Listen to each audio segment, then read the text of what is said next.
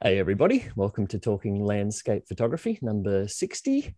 And tonight we've got a pretty interesting show. We are going to go through the shortlisted finalists of the Australian Geographic Nature Photographer of the Year competition 2021.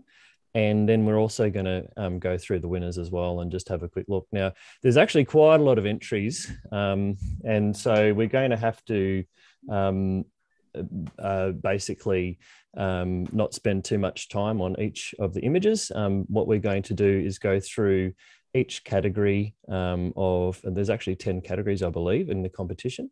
And we're going to go through each category and just quickly bring up each image in the category. So there will be a lot of images there.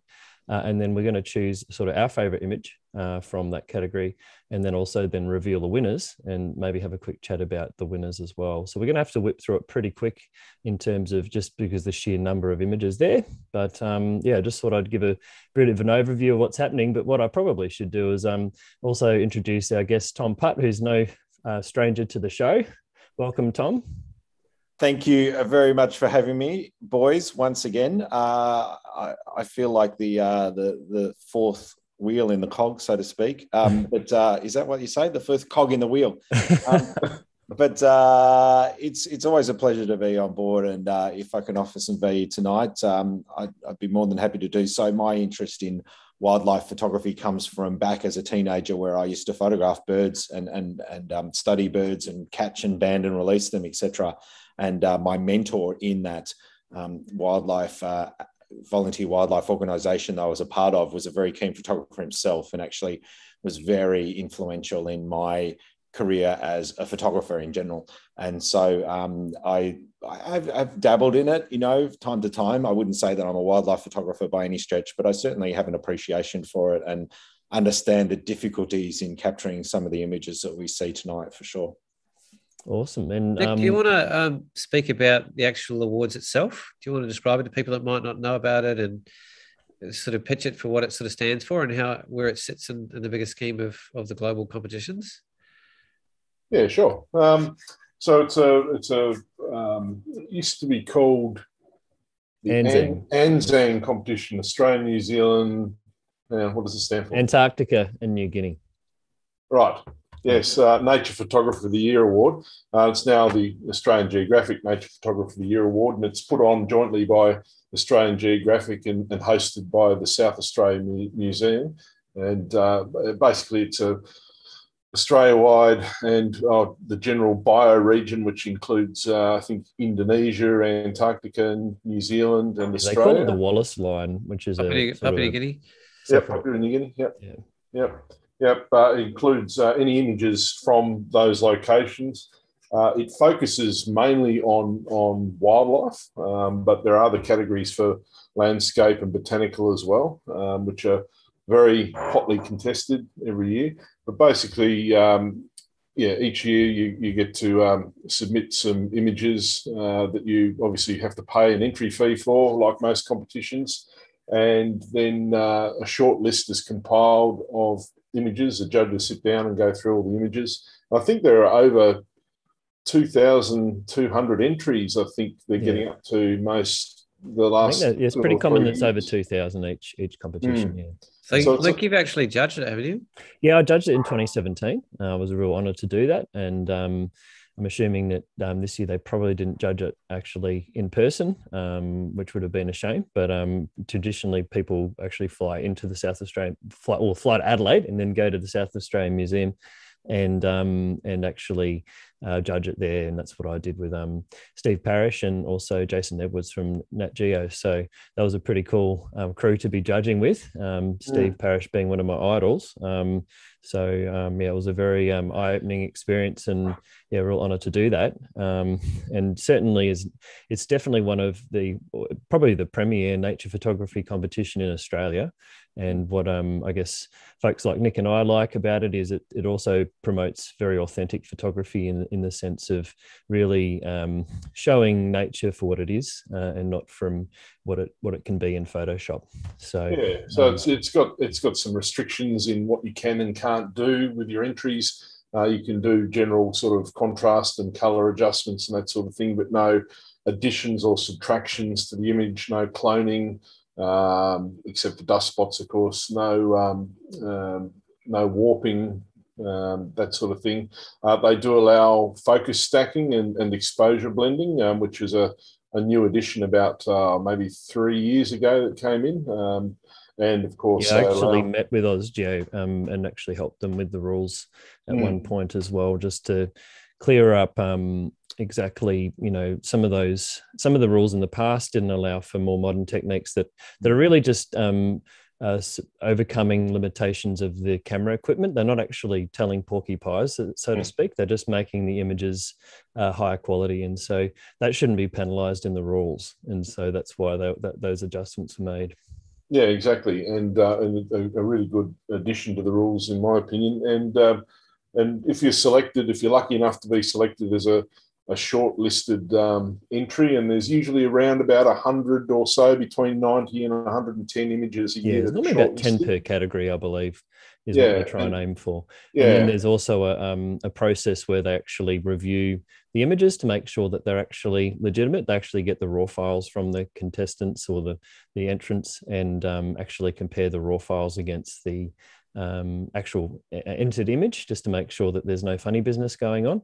And that's another reason why the competition is so well regarded, because all images are essentially vetted in that space. So, which is pretty cool.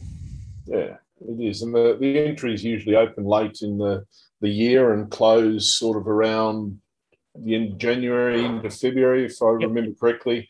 The shortlisted images the people shortlisted are usually informed by about the end of March. And then the actual announcement happens around the second week of August each year. So we've just had, obviously, the winners announced for this year, and what a wonderful collection it is. And it's normally also announced at the SA Museum, and so they quite often encourage the entrants to actually fly into Adelaide again and attend the opening. And I think you've done that once, Nick. I've done that a couple of times. Tom, I've seen you there too. Yes, yeah, I did it probably about 5 years ago, I think it was. Yeah, that was awesome, and have a few drinks after. That was quite nice too. That's right, you were there. That's right. I think that was the first time I met you. Yeah, I think it probably was. You'd actually, I remember that night because I was dirty with you, because you'd actually done really well in the Epsom Pano Awards that year, and I think Dave told you that night. Oh, that's right. Yeah, Dave Evans was there, and it was a really great evening. So, and it's great. So that's a really lovely part about this competition too. You actually get your images into an exhibition in a museum, and I think the last few years, I don't know if it's going to happen this year, but that actually goes to the Australian Museum in Sydney as well. So, and it's quite a really well put together exhibition. It sounds like it's in similar vein to the Natural History Museum one in London. Obviously not on a grander scale because it's not covering the worldwide geographic, but it's getting right up there in terms of, it's come a long way since it started many years ago, where it was started by a doctor, I believe, who was doing it on the side to recognise wildlife photography here in this region. But it sounds like it's going from strength to strength every year, which is fantastic. Oh yeah, and it's definitely awe-inspiring to go through all of the images that get selected. Unfortunately, I wasn't shortlisted this year. Nick missed out too, which it surprised me even more. He's been getting a few in every year since he started entering. Did you do? Hey, 4 years in a row got shortlisted. Yeah. I was lucky to be shortlisted 4 years in a row. I had 2 years where I had 2 images in 2 different categories, and then I was lucky enough to be runner-up in 2 categories over 2 different years. So that was great. But I missed out this year, and it's a really, really stiff competition. And if you don't make it in, then it has to be. That's the way I see it. Oh, no. So Nick, are you entering into the landscape category? Is that right? I normally enter landscape and botanical. Right. And botanical is the one you traditionally do well in, isn't it? Yeah, monochrome and our impact sometimes. And I have entered some of the animal categories a couple of times. I don't have many animal photos that are much chop. I'm more a landscaper, but botanical and landscape are the main main ones that I enter, and I suspect there's quite a few of my friends out in the world of photography that are pretty similar. And each year different people do really well, and it's no different this year. It's just a superb collection of images, and very exciting to see some of our friends do particularly well this year. So it's pretty great. I'm not sure what I missed because I dropped out through a bit. Sorry, folks. But one of the, like, I've never entered. And one of the reasons I haven't is because I find that personally, I'm drawn towards creating quite abstract and artistic oriented work. And this tends to be a much more scientific based and probably a bit more, not conservative, but a more traditional sort of photographic approaches. And a lot of the highly watered images are ones that involve, quite a lot of technical difficulty or specific subject knowledge around the wildlife and botanicals and different structures. And I'm same as you guys. I'm not going to say that I'm a wildlife or naturalist photographer, but that's also the charm and the beauty of this particular contest, and that it really awards great camera craft and not post-production. And it's very clear when people have very high subject knowledge. And as you'll see when we go through the images, you'll sort of, and particularly people like Tom's background on some of them, you'll get more of an understanding of the actual difficulty and rarity of some of the photographs, and just how hard some of them are to actually capture, which is easy to overlook. And that's an issue, I think, as a judge, and probably why they choose some of the judges they do, because if you don't have that technical knowledge, you won't actually understand how hard it was to get what looks like a really simple shot. And again, that's part of what I consider a real learning curve when I go through the images, and I do every year. And reading the captions yourself in your own time, you'll actually find you'll learn quite a bit as well. And they make a point of making sure everybody gets access to all the technical aspects of the camera. The access information, yeah. So, in terms of how well Tim Rate did in the portfolio category, does that sort of change your mind a little bit in terms of what yeah, maybe. Like I obviously, area is one of my favorite areas, and funny enough, I actually flew over the same area as a lot of Tim entries just a month or two ago. So probably could have had a crack. But again, enough chat for me. I reckon. I think just like people do, like the judges do appreciate the artistry of the imagery as well, and we'll certainly see that as well as we go through. It does come through, and I think if you could do both, even better. Yeah, so I think we're better, given there's so many images to go through, we better get into it.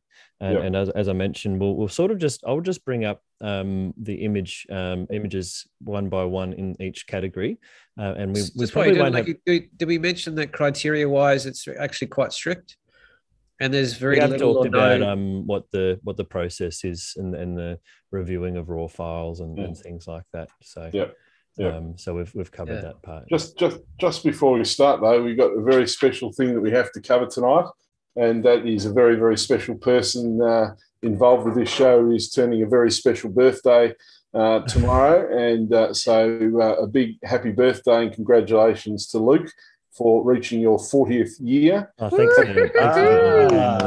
He snuck that one in, Nick. I was always planning it. Happy birthday for tomorrow, mate. And it's an absolute privilege to call you a great friend. And Paul and I and a couple of other friends had a great time with you on the weekend. So thanks very much, mate, for being a great friend. Oh no, really appreciate it, man. It's nice to still be here kicking along. So hopefully for many more years to come. I was thinking on the way home yesterday on the boat that we might have gotten flipped out. It was pretty gnarly. Oh yeah, no, it's lovely to be able to get away, and certainly very grateful for being able to have that opportunity. Certainly not taking it for granted. And so yeah, thanks for that, Nick. No worries, mate. So I was just describing, we'll bring up each image very quickly. We won't have time to talk about them. And then what we'll do is we'll select our favorites based on what we've seen. And then I can even open up the image and we can have a little bit of a closer look. And then we can go from there. So, and then I can also reveal the winners at the end, so we can sort of see what the judges actually chose. Yeah. I've seen that look on many judging panels, Tom. That's it. It's my serious look. It's my. I'm gonna pretend to know what I'm talking about here. All right. So hopefully you can all see that. I've just opened up the animal behavior category. So we're taking this straight off the South Australian Museum website. So we haven't downloaded these images or anything like that. We're just viewing what's available to the public. So we can go from there. So I'll just bring it, I'll just look through these now.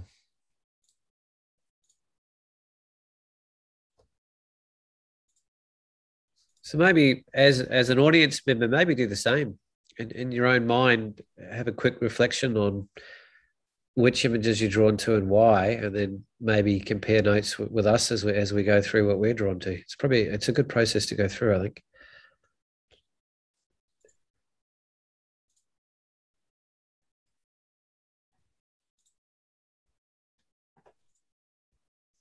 There's 12 categories, is that right?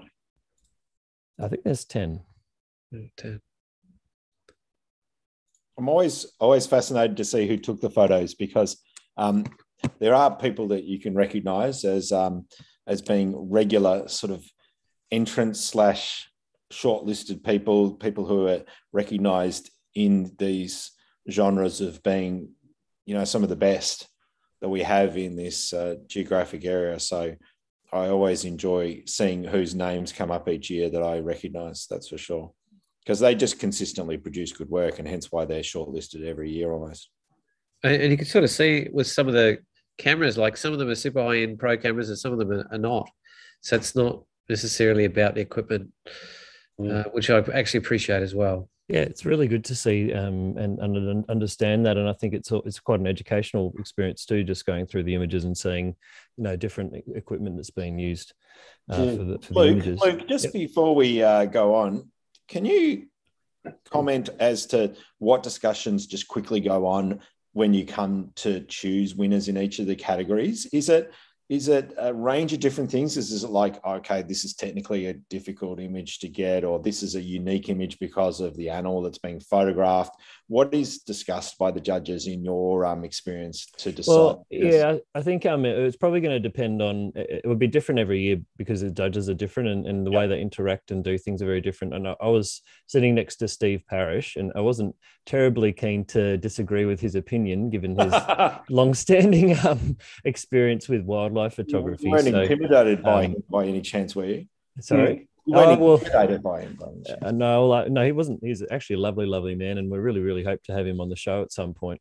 So yeah, certainly no issues from that perspective, but just more intimidated by his his standing in the like how long he's been doing it for. Yeah, exactly. So he was probably the photographer that inspired me to get into photography in the first place. So was reading through all of his books when I was very young, and just would think, wow, I'd love to be able to take images like that. So you can't really go up to that sort of person and sort of disagree with them too much, but I did. There was a few where we had a very healthy conversation about. So it wasn't like it was more around the wildlife area, so he looked more at that, and then I was more looking at the landscape. But so I think that people can understand that there's judges with different strengths, and I would like to think that that's sort of accounted for in the way that the judges feel about themselves. But that's really going to change every year. So what I just described mightn't happen in another year, and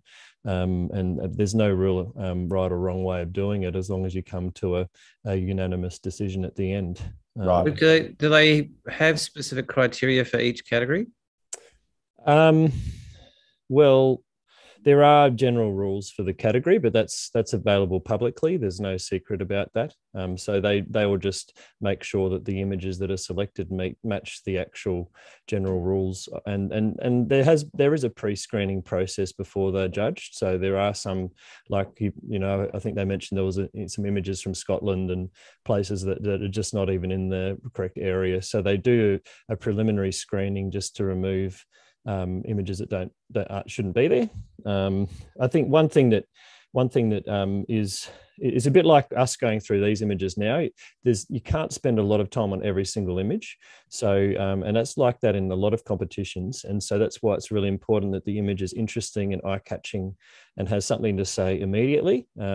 It's very hard to be drawn into an image. Well, if you're not drawn into the image, I guess, then it's hard to for the judges to dwell on that and have a chat about it. So that's one thing that probably the images that get shortlisted are the ones that really catch the judges' attention in that way. So I've brought the specific rules up for each category so we can talk about it as we go. They're not too specific with some and a bit more specific with others. Yeah, I think the category titles are generally pretty well self-explanatory anyway, isn't it? But I always found between animal behavior and animal portrait and habitat, which one do you enter it into and that kind of thing. So, well, I think the key point there to make, guys, is that for those out there watching tonight and are inspired by what they're seeing and thinking, I'd like to give this a crack either in this competition or other future competitions, from my almost 20 years experience of entering competitions, the first thing you must do is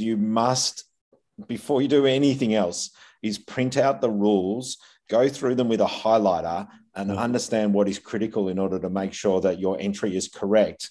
Not only in terms of the technical stuff, as in, the file size and whether you need to label the file, et cetera, but it's exactly that. It's looking at each category and saying, does my image qualify, or is it the best suited for this particular category? Because at the end of the day, you don't want to, disqualify yourself simply because you haven't gone to that effort of understanding what animal behavior is and what they're going to be looking for, as well as going through past galleries. First thing I do is go through the past galleries and go, all right, what's this category all about? Oh yeah, okay, great. I've got a few images for that. Versus, I've got nothing in that category. So whilst I thought I had something, my images aren't going to stand up there. So therefore, I'll save them for something else, or I won't bother with those particular images for that particular competition. So I think it's critical for you to do a bit of homework first to give yourself the best chance of doing well in these competitions. Yeah, definitely. And this website's great, the SA Museum website, because you actually do have all these way back to 2009 that you can refer to. So there's plenty of research there, I suppose, in terms of what's been what's been in those categories. And as we always say in the finance world, of which I'm not a part of, is that past performance does not, indicate future performance, so to speak, either. So at the end of the day, it's only a guide. You can't go, right, Tim rate one with a set of aerials in the portfolio category this year, so therefore I'm going to stack my entries full of aerials next year and win the portfolio category as well. It doesn't work that way. Okay. And it's almost, in some ways, it might be less likely because, the judges might have seen that was last year and want to give a different kind of theme a go. Well, and that worked in Tim's favour this year because both Paul and I have shied away. Not to say that we would have. That came out really poorly. Yeah. Oh no! Look, it is a. It happens when. But what I'm trying to say is that in past years I've entered aerials and they've not done well at all. They've not been shortlisted at all. So therefore I've gone, okay, aerials perhaps aren't a thing for this particular competition. I'm Raptors Minties more than anyone else to see Tim win. He absolutely deserves to. So we'll no doubt get to that. There's an exemplary set of images. So let's move get on. Started, boys. And yes, I would love to see a specific aerial category in these competitions. Yeah. Please, if you're watching OzGeo, make a separate aerial category so you can take them away from the landscape category. So I'm not competing against that sort of stuff. Because it's like to get up in some flights, Nick. That's all. No. It's a completely different kettle of fish. So come on. Yeah. All right. So I've gone through this category. Is there anything that you guys want to see again in particular? Can we look at the spider and fly one, please? Yeah. We'll just bring that one up a bit bigger. There we go. Yeah, so actually see all the detail there. It's amazing, and that's what I wanted to bring up because technically this is the most incredible photograph in this category. I've read the description. It's by Ben Clark from Western Australia, and congratulations, Ben, if you're watching. It's an absolutely magnificent photo. But I just don't quite understand how he's managed to do it because it says here quite clearly that it's a handheld 24-image stitch with extension tubes and a macro flash going. I'm not quite sure how he's managed to pull it off, but the fact he has is just incredible. There mustn't have been any movement or very much movement between the frames, but to have a 24-image stitch at macro handheld, that's incredible. So what you're saying there is he's used focus stacking to capture the depth of field in that image with the 20 image stack. Right? And how he's done that without subject movement handheld and using a flash each time, it's ridiculous. With the flash as well, of course. The flash would freeze the frame, but then you've got to line up each of the frames in order to. Yeah. It's just a technically extreme example of macro that is, it's almost unbelievable. And all the parts you want to be in focus are in focus as well. And the parts you don't really need aren't. So it's really well selectively. The sharpness in that image, besides the fact that he's able to capture this unique moment, but the sharpness in that image is just off the charts. Yeah, it is. Yeah, it is. Seeing it's amazing up front like that. Yeah. And again, unless you have that specialist knowledge, you might not understand just how incredibly difficult it is to create that. Like, there's a lot of spatial depth of field in this image, and to get all of that in sharpness is impossible in a single frame for starters. And it's just 5 millimeters in size, so you have to get pretty close to get that kind of. That's unbelievable. With 100 mil macro. So yeah, very, very well done there. It sounds like that's a lot of favorite votes with that one. I did love the octopus in the that one. As soon as I saw that one as an entry, I think it's just absolutely the lighting as well. The lighting really makes it stunning. But just like having a cuddle up in the shell. The photographer must have been freaking out when they saw that scene to photograph. Yeah. So, I don't have. Well, I have a deep appreciation for underwater photography because I think photography is hard enough when you're doing it above water, let alone having to be below water, where you're having to deal with currents and poor light, etc., and breathing, for goodness sake, and then creating a beautiful, stunning image like that. I think is incredible. I can't understand how they do it so well. It's incredibly, technical in order to get a shot like that, let alone capture a special moment like that. And obviously really well across the lighting with the strobe and snoot on the strobe to really direct the light onto the subject there. And I'm sure there's plenty going on behind, but by using the strobe and the flash, he's just isolated the subject like that, as if it was in a studio or something like that. Just with a snoot flash, which is why you managed to focus it so specifically. And also it's only 2 inches in diameter, this octopus. So it's a really, really tiny creature, really. Yeah, that's... I'd like the sense of nurture and safety and the way it's even like wrapping its arms around itself almost in that space of a lot of it just feels like a nurturing space in terms of an aesthetic and from an almost artistic sort of aesthetic. And I think it's kind of unusual and it speaks to the element of protection. It's using the bivalve as an area to keep it safe, and its body language is speaking to that at the same time.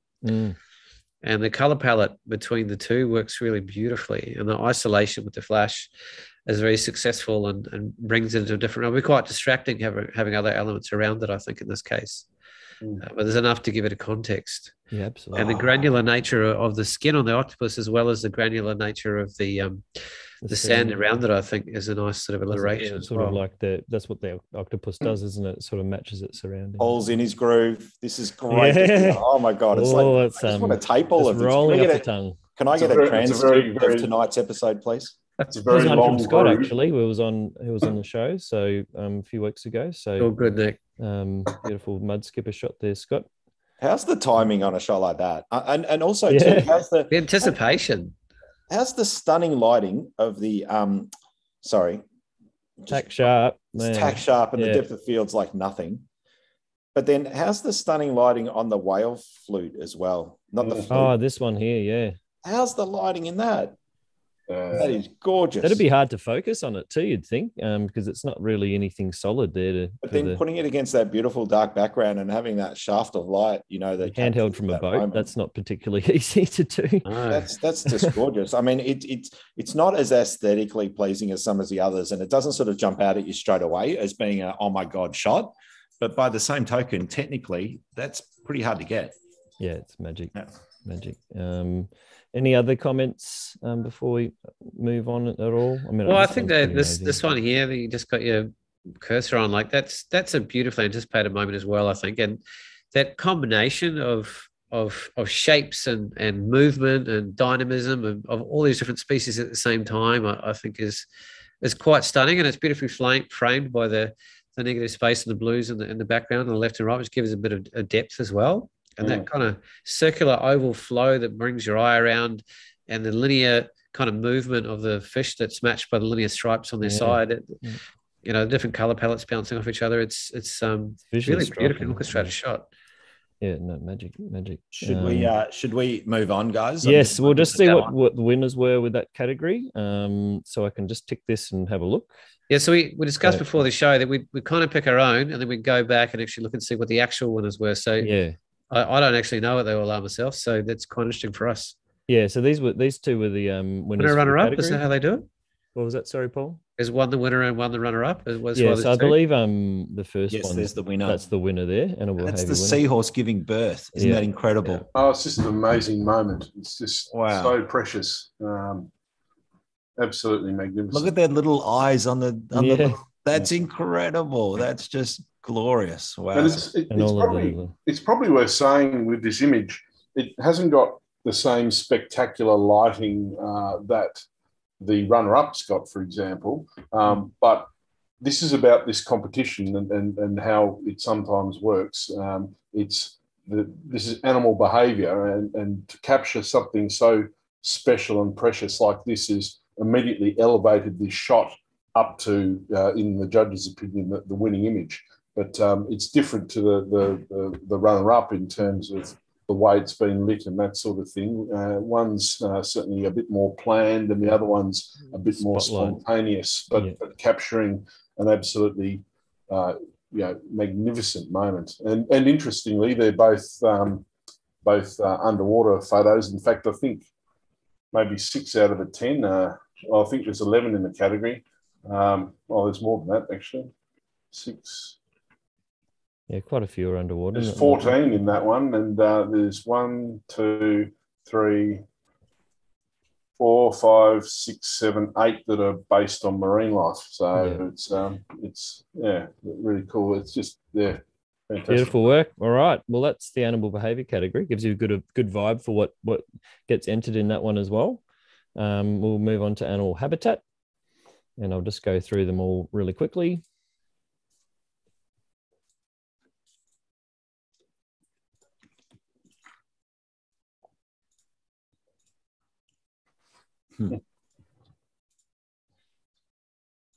Wow.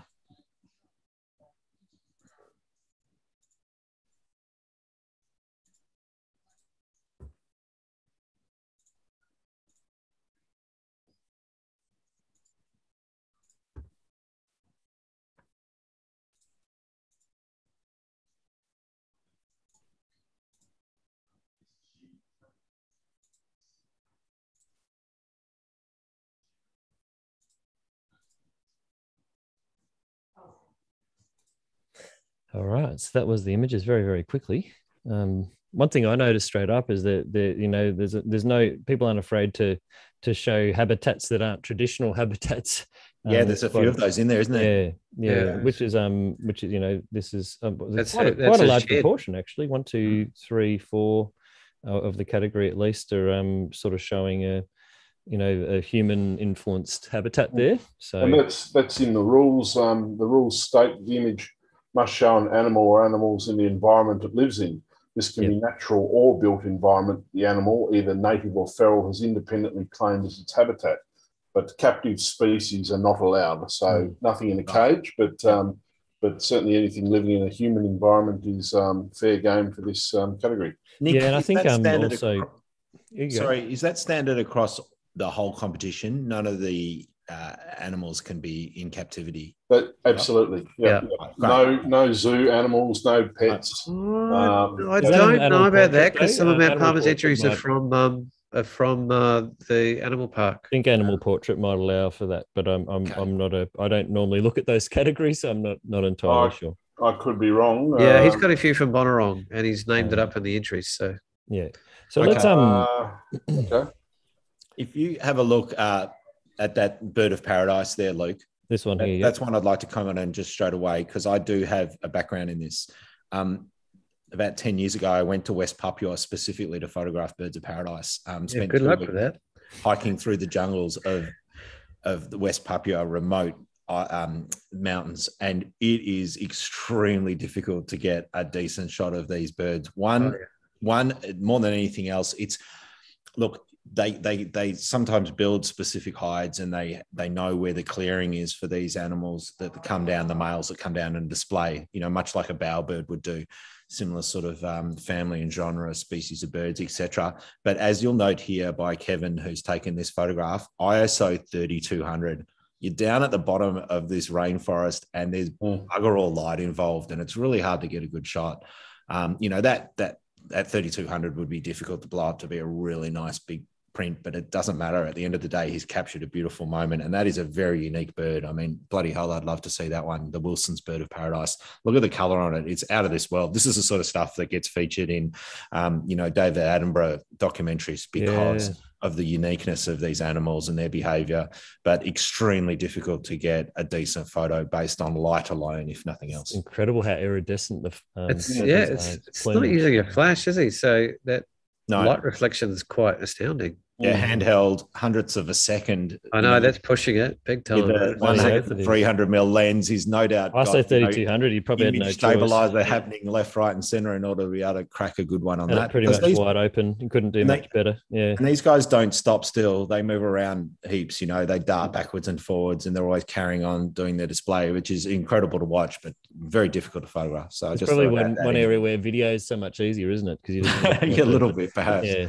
And again, the judges, there's certainly specialist judges that are in this competition that would know that that's a difficult thing to capture, and have probably rewarded that as a finalist, partially based on the fact it's so difficult to do. Yeah. So yes. It's I love the eyes on this one. The different, especially the color contrast between the two colors there. Is that how your eyes are going to look tomorrow at the end of tomorrow? Oh, who knows? Probably not. After your 40th. I had that on the weekend. So all right, okay, yeah, we'll catch up after. I'm going to jump to the one of the frog and the ghost mushroom. Yeah, I was going to. How good is that? Yeah. Like it's a 30-second exposure, from what I can see. I think it just says 30, and it's in order to get a long enough exposure, maybe to pick up the glow from the bioluminescent fungi, as well as the stillness and frozen crispness and sharpness. And it's off-camera flash. That's probably handheld, or and so that must be a very, very still frog. But it's just an unusual combination to be able to mix the lighting of that ambient and flashlight so beautifully, and get a long enough exposure to get the luminescence from the fungi at the same time is really intriguing. What about the thing about the inclusion of quite a bit of negative space up the top? I think it really adds to it. I think it gives it another element, and it kind of brings out the darkness in the eyes of the frog a lot more, that would be lost a little bit more if it was sort of cut off. And it adds a different sort of heaviness and weight and space to the top that wouldn't be there otherwise, for you to kind of sit with the luminescence as well, which would be distracted by a background that might have taken away if there was more to it.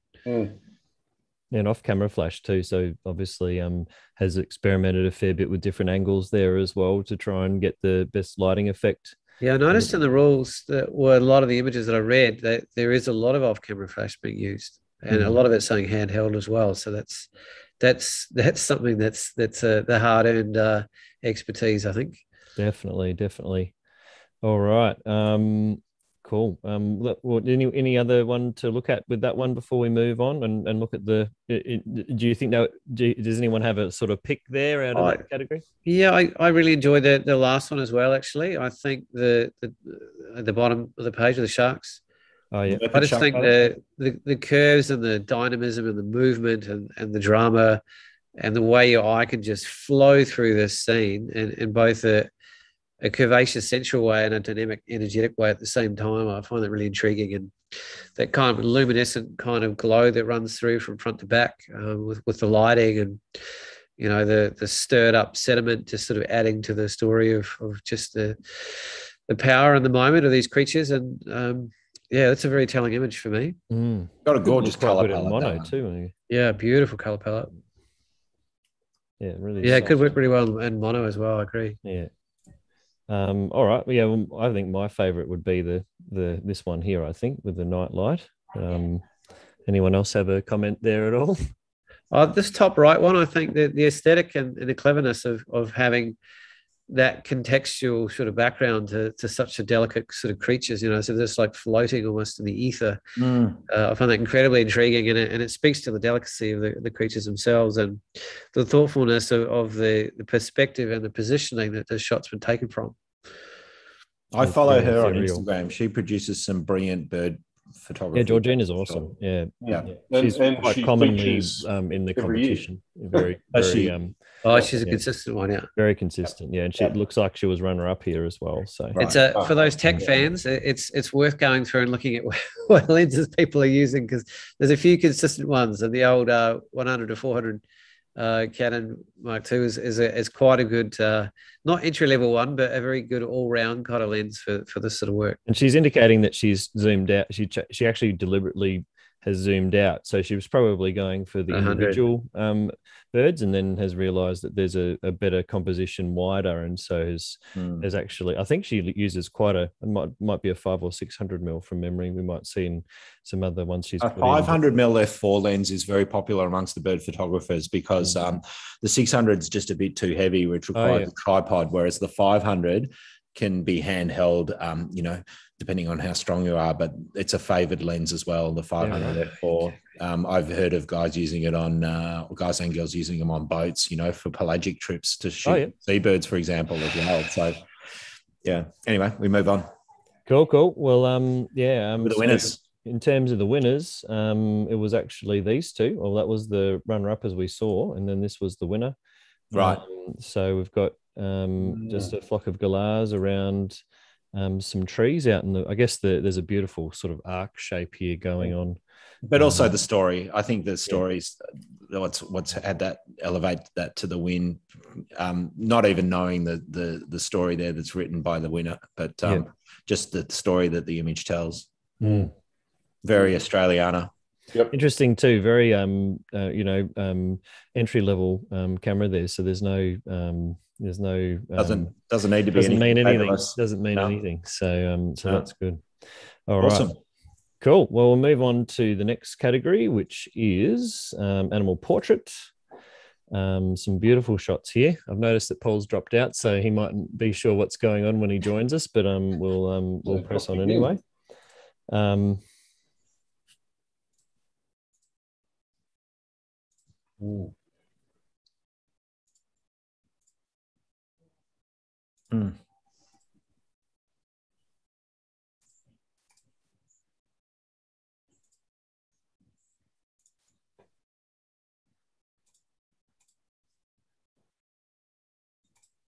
Bloody Kias.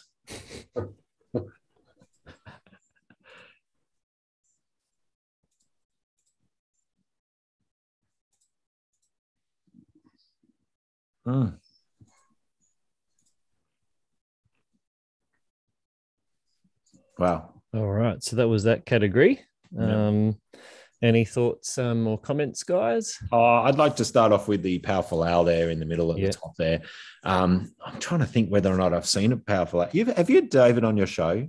We have had David on the show, yes. Yeah, right. I haven't seen that episode. I must do that. But they're difficult. I think I'm gathering this is a daylight shot. They're usually right at the top of trees, and they're really hard to spot, let alone get close to. So he's used a 500 mil f4, like I was talking about, with a 1.4 converter. So what does that take it up to? 700 mil. So, but to just get that catch light in the eye, that's what we're always looking for as animal/bird photographers. And powerful owls are known for those beautiful iridescent yellow eyes. So, that's a gorgeous picture. I mean, if I was to print that myself, if that was my image, I'd be almost darkening the outside of it even more and making it even more mysterious, But gorgeous, emerging from the shadows. Fantastic. Well, brilliant image, David. I love the one next to it. The orange bird. Oh, the region bowerbird. Yeah. I just love the fact that it's they've blended the bird into the blackness of the the background that just works so well as a graphic sort of image. And it's really, from memory, they're like the black is very black on those birds, so it's not taking it too far either. Is that right, Tom? Like it's almost like an iridescent black that the. I haven't seen these birds a lot. Just briefly up at Lamington, nothing in the wild even. I think it's been while I've sort of been sitting at breakfast and they come down to the feeder tables. But I'm actually impressed. These are beautiful birds, don't get me wrong. I'm impressed that they've actually shortlisted this because technically it's not the strongest image, or technically it's not a correct image, I should say. I think it's a very strong image. Don't get me wrong. I love it. But generally speaking, this would probably be marked down because, hold on, I can't see the outline of the bird. The bird's fading into the background, but that's what makes it so good. So I'm so pleased to see that this has actually been rewarded. Mm. Yeah, it's very clever. There's a creative, there's a creative. Yeah, very clever, very abstract. I like it more the more I look at it. Yeah, cool. Anything else to comment? I like the Kia. I mean, they can be very friendly birds. I'm just taken with a 17 to 50 mil lens, so it's right up close. Yeah, but that's Roy's Peak, I think, overlooking. That looks about right. It's actually got a very sort of comical look on its face, and it's a nice portrait in the landscape. So it's not a typical sort of close up. Here's the head and the shoulders type thing. So I can see why that's been shortlisted. Mm. Yeah, I thought this was really well taken too, because these guys don't move slowly. To be able to pick up something like that, and although technically I have a bit of an issue in a sense that I'd love the negative space to be on the right rather than on the left. Yep. So for me, if I was entering this into a competition, I'd probably either crop out what's on the left to sort of even that out, or even crop it as a bit of a pano, and have it big. It feels like it's a very sort of slender, fast moving, image. So therefore the cropping it in a panoramic format might accentuate that speed, for example. Yeah, cool. Anyway, I mean, I like the nocturnal nightmares down the bottom. It's a stargazer fish. Yeah, that one. On the left there. Oh, this one here. Yep. Yeah, quite a unique sort of shot there, and it's special techniques to show off its biofluorescence or bioluminescence or fluorescence. It's just really different. That's a very, very interesting image. This is taken in Indonesia, so that's part of the geographic area that this competition came in. It's under the Wallace line. So Wallace line, right. If you look up the Wallace line, you'll see where that is. That shows where I don't know what I can't remember off the top of my head what that Wallace line means, but it's to do with the separation of where different continents were that had different evolution patterns. That's correct. Yeah. So it's a bio region, and that how it works? It's sort of that's exactly right. I mean, one that I find the most stunning personally is this one here. Just maybe from a technical aspect, because obviously there's very little light in order to capture this. Handheld, manual exposure, manual focus. Obviously, autofocus wouldn't be doing too much in that sort of light. So to time this moment and sort of create a bit of a narrative around it is quite nice, I think. So I guess I'm always drawn to the more night shots, and that one's very emotive, I think. I think that comes across as perhaps not being as striking as some of the other images, but as you've discussed, technically that's a difficult shot to get. You'd be happy to get that shot any day of the week. Oh yeah, absolutely. Absolutely. So Should we have a look at the winners? Yeah, well, let's have a look at the winners. There we go. So we've got that was Animal Portrait. That was the winner. Right, okay. And then we've got the runner-up, which was the one I was talking about there. So surprises me that the albatross picture won, and not to take anything away from the winner, but I thought there were some other images there that were more striking than that. But there you go. It'd be interesting to see what their or hear what their discussion was on that. Yeah, because there may, because of exactly what you said from the point of view of it leaving the frame as opposed to having the negative space so I can go into the frame. But having said that, you look at how sharp it is. Technical. Yeah, it's very, very. You can see very well executed. It's in. I remember I was actually with Scott Portelli on a trip not long ago, and he actually said like f7.1 is a really good aperture to try and get an entire bird sharp like that. Like Right. you're sort of tempted to go a bit shallower so you can keep your shutter speed up, but then you'll often only get a part of the bird in focus. So 7.1 is a bit of an ideal to aim for, but because that's not a super high shutter speed, 1/640th for a flying bird, but. So there must have been panning. He's probably panning, maybe. Panning, but also too that bird, if it's flying into any sort of wind, it's probably it looks like I'm not familiar with this bird enough to know whether it'll hold its wings like that if it's only gliding. It may be just gliding into the wind. So yeah, I've said a bit of light because ISO 800 1/640. It's not with a 7.1. It's that had a light on this, like it wasn't really bright. Pretty bright. So that's always handy. The geek in me looks at the feathers on the bird and knows that it's about to do a primary wing molt there because of the tattiness of the feathers there. Oh, very nice. Good, Tom. I would have picked that. Yeah, cool. All right, well, we'll move on to botanical. Nick's old haunt. Oh, all right. I have one of these on my wall, by the way. Oh, well, there you go. Do you? I do. Right. Okay. We'll try and pick which one. I have this one. I bet. Matt Palmer. I knew that already. I love that one. Beautiful.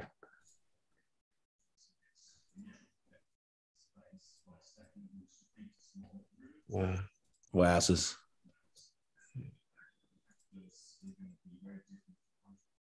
Oh, and Jess, yeah. Well, some goodies. Nice one. So that's the category. A few less images in that one that came through. I'll speak to the one on my wall if you want. Yeah, like this is yes. Go, Paul. Speak to us about this. This actually was an entry in the app. Is like it's the kind of image that has the artistic aesthetic to do really well in a more sort of artistic oriented sort of competition as well as the scientific aspect. I've driven past this tree many times myself, and as you'll see in the description, that photograph no longer exists anymore because those trees behind it have all been clear felled. But Matt's quite clever in that he has a 600 watt flash that he uses quite often in broad daylight. And in this case, I think it was more dusk, but he's actually used it to really bring out the qualities of this wattle and help separate it from the background beautifully, and yet chose an exposure that gives it an encapsulated, almost gladiatorial kind of wraparound feel and dimensionality at the same time. So it's a very simple but very elegant and very well thought out capture. It really brings out the yellows in the flowering wattle there too. So probably was taken at a similar time of year to now, actually, given it's wattle season.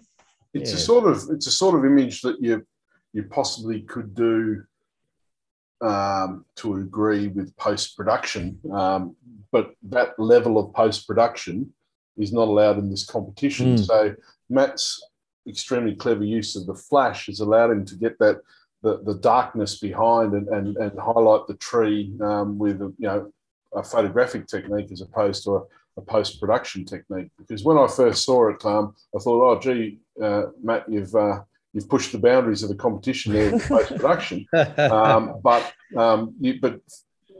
one of the great aspects is, again, you get the explanation with this competition, and it makes perfect sense. And well done, mate. That's fantastic. Matt was going to join us tonight, but he said Mika's on a show and their microphones clash.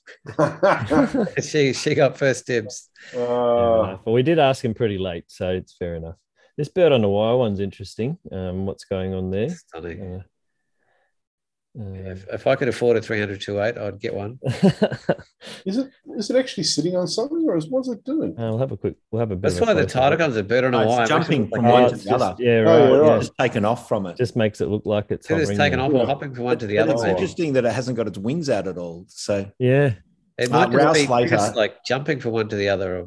The gentleman who's taken this is well known in the industry. He and his dad wrote one of the best and first field guides. That's right. I purchased years ago. I still got it on my bookshelf somewhere.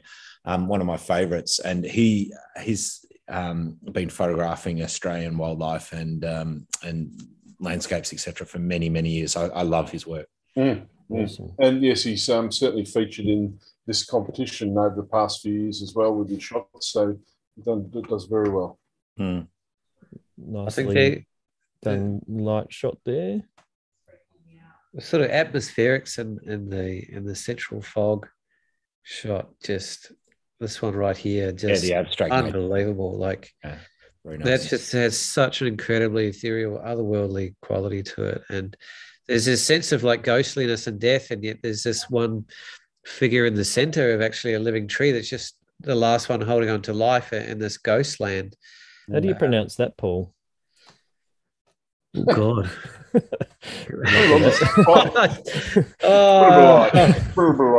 Go, Tom.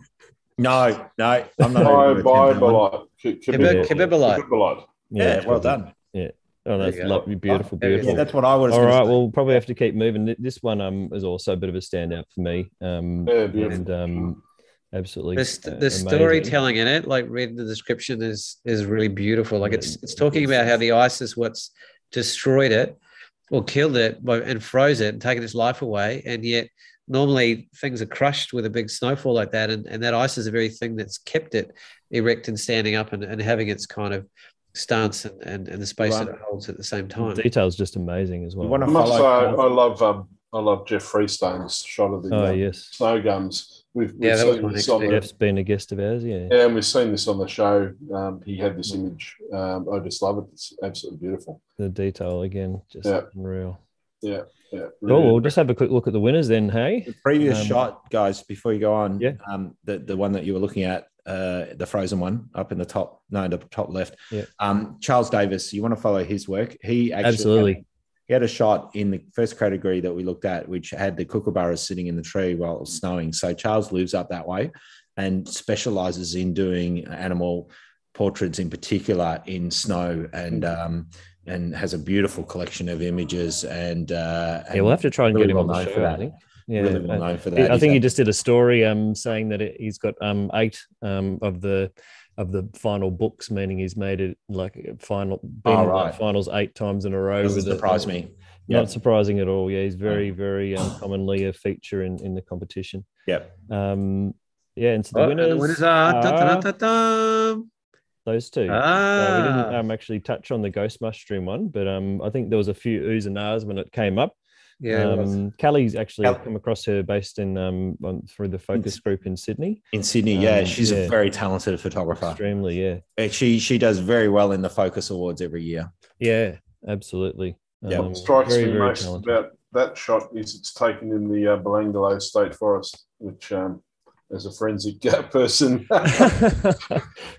be careful strikes chills into my heart. So well done being out there. Yeah. You mean she wasn't wandering around there by herself, or she wouldn't want to? No, we I won't go into it. We all know the Ivan Milat story. So.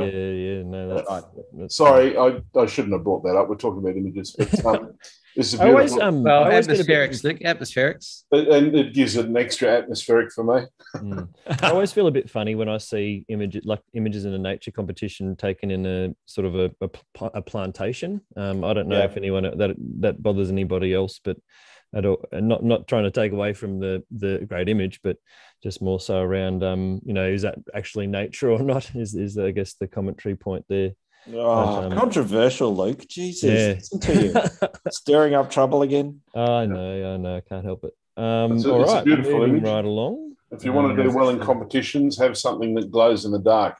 It's a point of difference, really, and it's the wow factor for the judges, something they haven't seen before. So, and curiosity, and don't forget also it's going in exhibition. So that's imagine all the kids going through and seeing that sort of stuff as well. I don't know if the judges actually think about that, but it works very well for something like that. Quick look at the juniors and just quickly. So what's classified, Nick, a junior? What age are we talking here?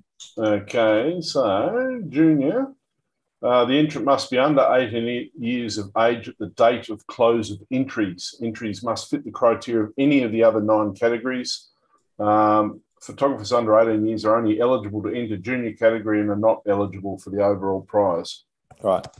And I must say this year, the junior category is probably the highest standard I've I remember from the last few years. It's always a very, very high standard. Don't get me wrong. Yeah, like but some of the clever flash work. This is pretty special. Robert Irwin made it. Robert Irwin. Well. Yeah. Yes, I was going to comment. So he's taken this shot as well as the black-fronted plover, which is the shot next to this one here. And I'm like, hold on, I thought he was older than 18, but he's not. He's 17 years old. And really? Wow. He's making really good progress as a photographer, and he has actually featured in the Natural History Museum Awards and flew over there a few years ago to be at the awards ceremony there in London. So he's certainly one to keep an eye on. You're going to see his name crop up all the time now because he's a very good photographer. Yeah, and he's been out of Ulara here. Yeah, he's been in the junior category a couple of times already before. So right, yeah. So I met him.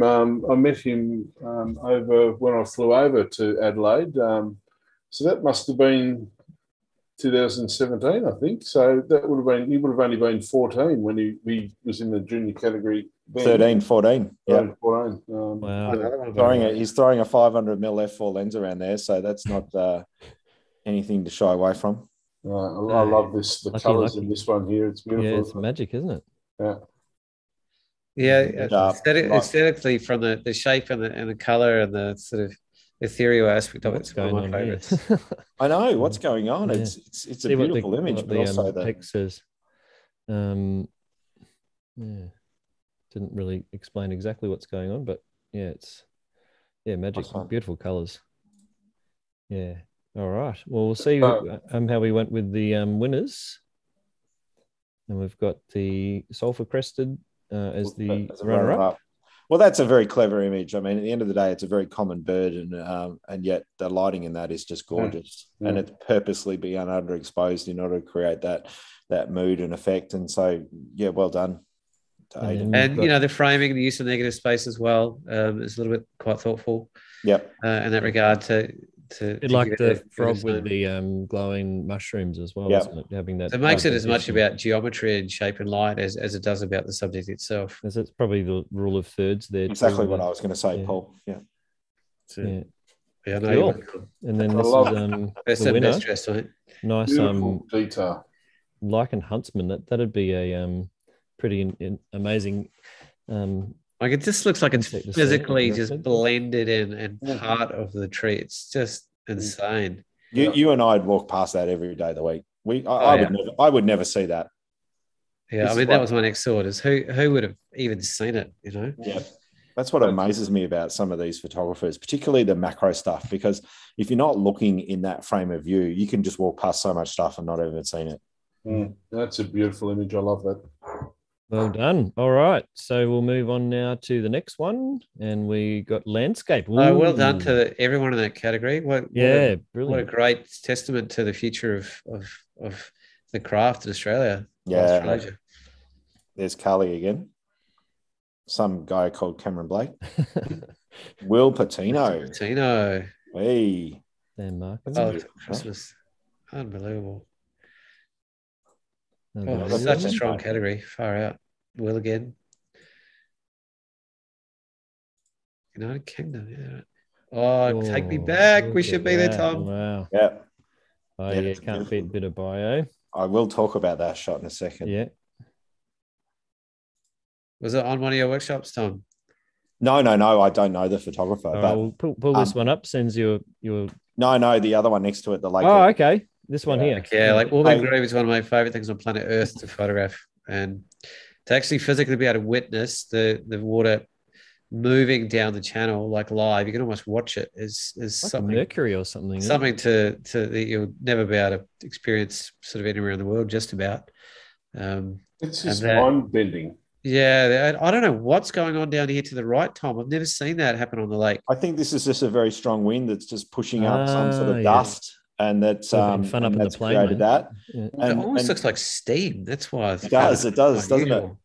Yeah. And then you got a bit of Virgo all of rain in the background, the separation of color from the blues, that incredible striations through the central foreground, separating it away, and the way they've handled the exact angle of reflection on the water to keep all the detail in there without blowing the highlights out and give it its own kind of structure and physical sort of presence without blowing it out and separate the colors is just perfect. Well, I think you've hit the nail on the head there. You'd cream your pants if you're out there photographing Lake Eyre with clouds in the first place, but then to get all of that happening as well, and that the way the light is coming off that water coming into the lake itself is just it creates this 3D effect. It like really it's all does, yeah. surreal. Like it's all like it's not like, hold on a second, how is that possible? It all looks like it's been, patched together, various different layers of Photoshop. There's definitely some optical illusions going on for sure. The geometry of the composition is beautifully structured as well in terms of where the lines are and the shapes and the curves.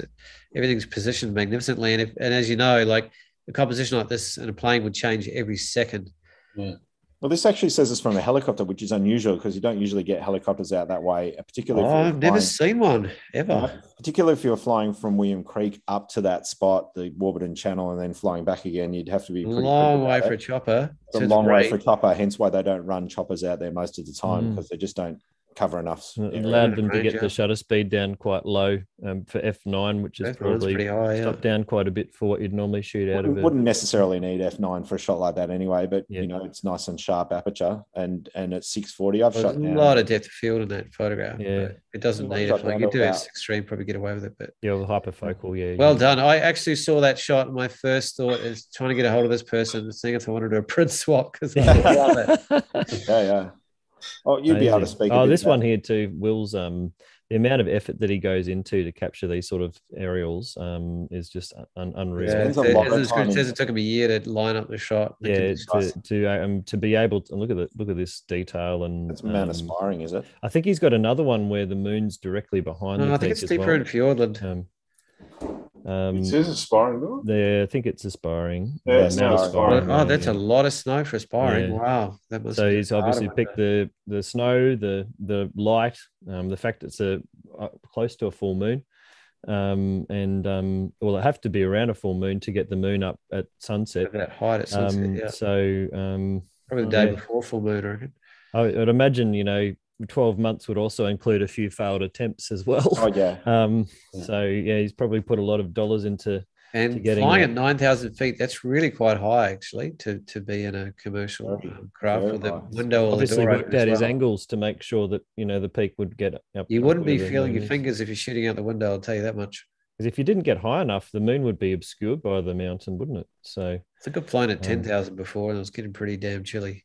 Yeah, that would be really cold. Yeah, amazing.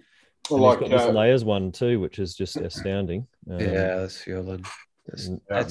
That's a lot of layers. Oh my God. It really reminds me of the Western Arthur Range in Tassie and some shots that I've been able to get there, but this is just on another level. It's almost like there's a couple. I don't think you'd physically get that many layers in Western Arthurs. It's just three or four more that exist. Looks all very glacial like that, doesn't it? With all of these serrated sort of mountain ridges, but it's just never ending, isn't it? To get that tonal separation is magnificent.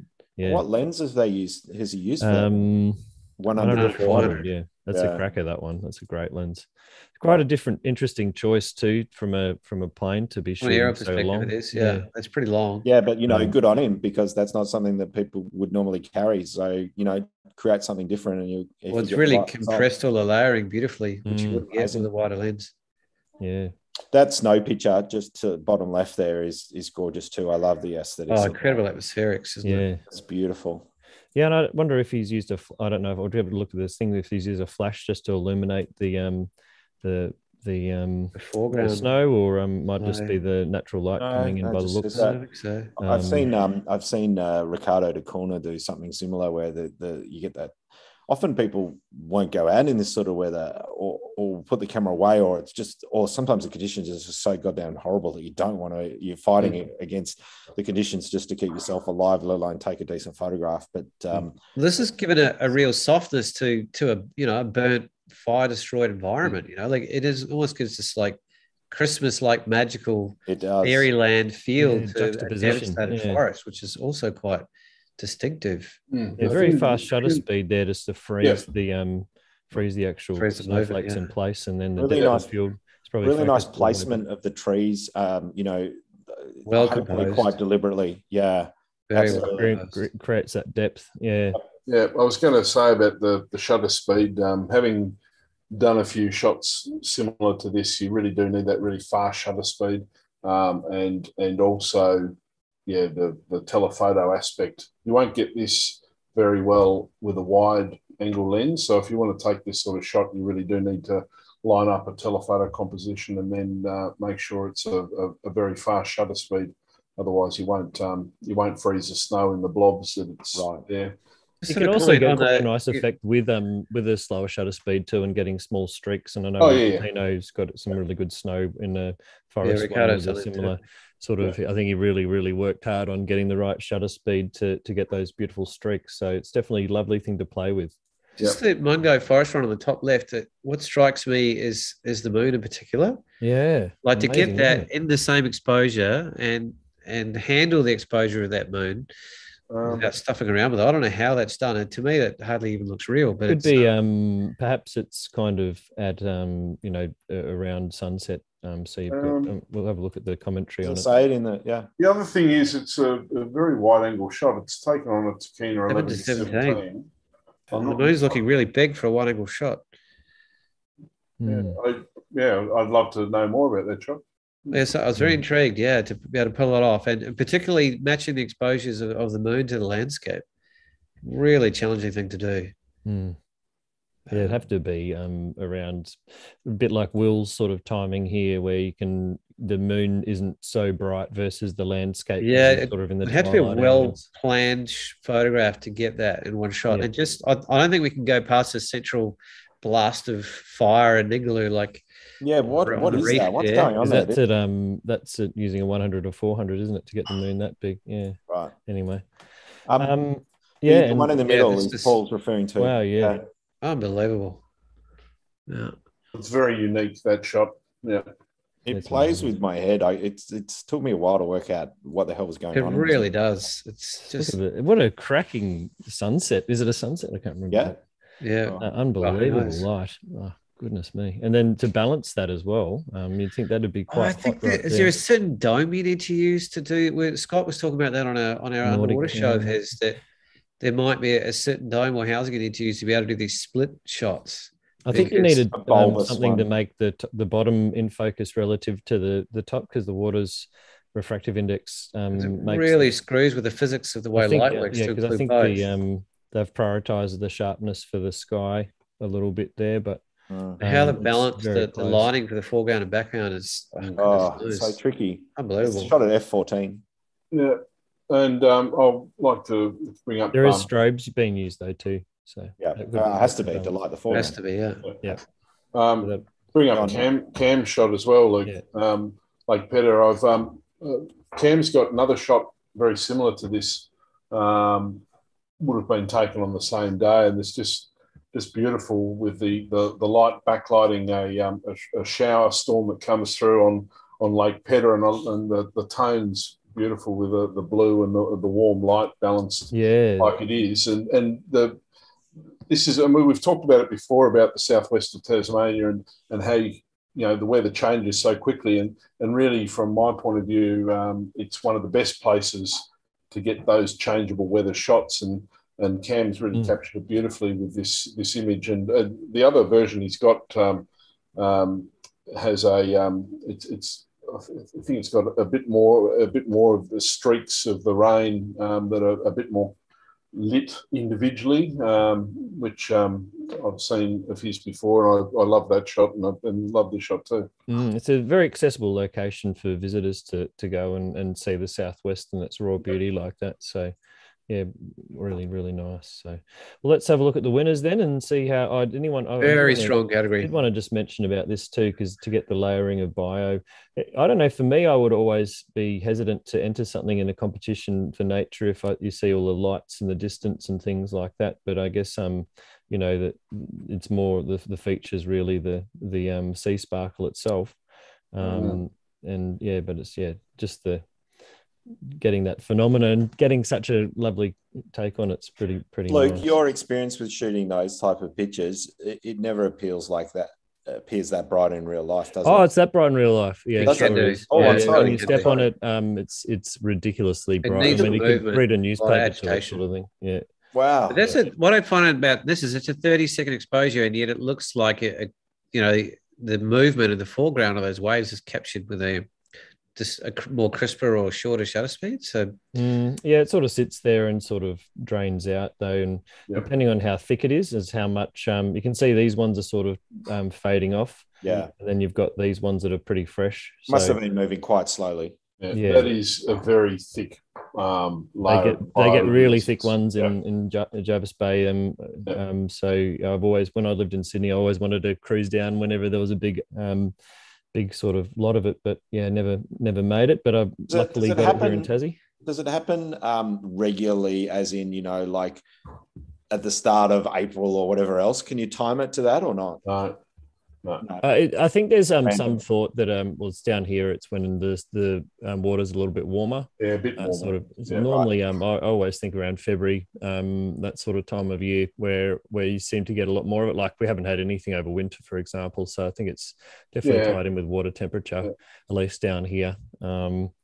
So I would be always on the lookout from once it starts warming up, basically, probably starting pretty soon.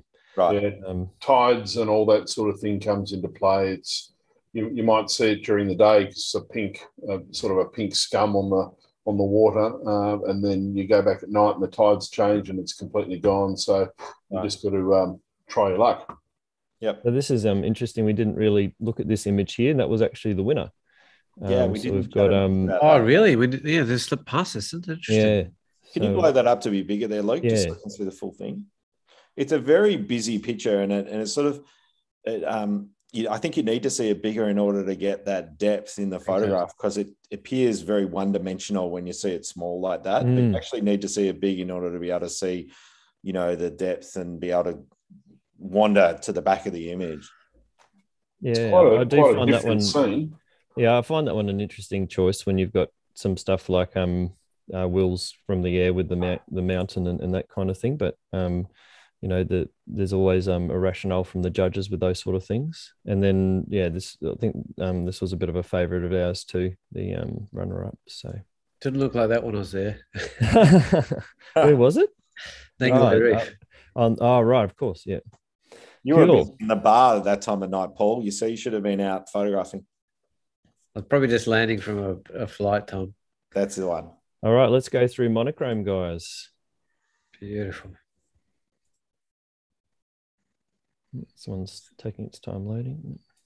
Wow. Loki, how much do you find the captions are a factor in the judging process? Well, I think the judges have to stop first, so there has to be enough there for the judges to even sort of want to know more, because there's so many images. If they did that to every single image, you'd be there for. There's 3 days to judge it, right? Wow, that's a long time. Like you wouldn't want to have to be like, you've got a fixed amount of time you can be there, so you can't you have to pick and choose, basically. So if there's something that is pretty straightforward and you know what it is and it's good, then that will get put through to the sort of like the next round. But if you're not quite sure what's going on, then you'd look at the caption. So the captions definitely make a difference if your image especially is a bit more abstract or people won't actually know what's going on.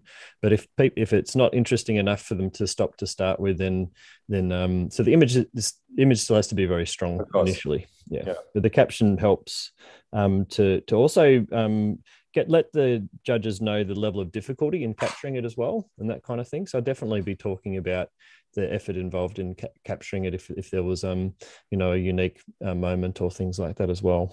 So I'd like to talk about the palm cockatoo in the top right to start with. Yeah, being a birdo, you don't need to know anything else about that image other than the silhouette to know that it's a palm cockatoo. Yeah, so I love them. They're amazing. Yeah, that's why this image is done so well, because it's a beautiful capture of a very unique and beautiful bird, and it's just got such a distinctive silhouette that you don't need to show off all of its other beautiful colors, etc. So and probably not an easy shot to get, because they tend to stick to the high tops of trees in the tropical areas up north. So I can imagine that wouldn't be an easy shot. And as you can see, the photographer Matt, 800 mil lens.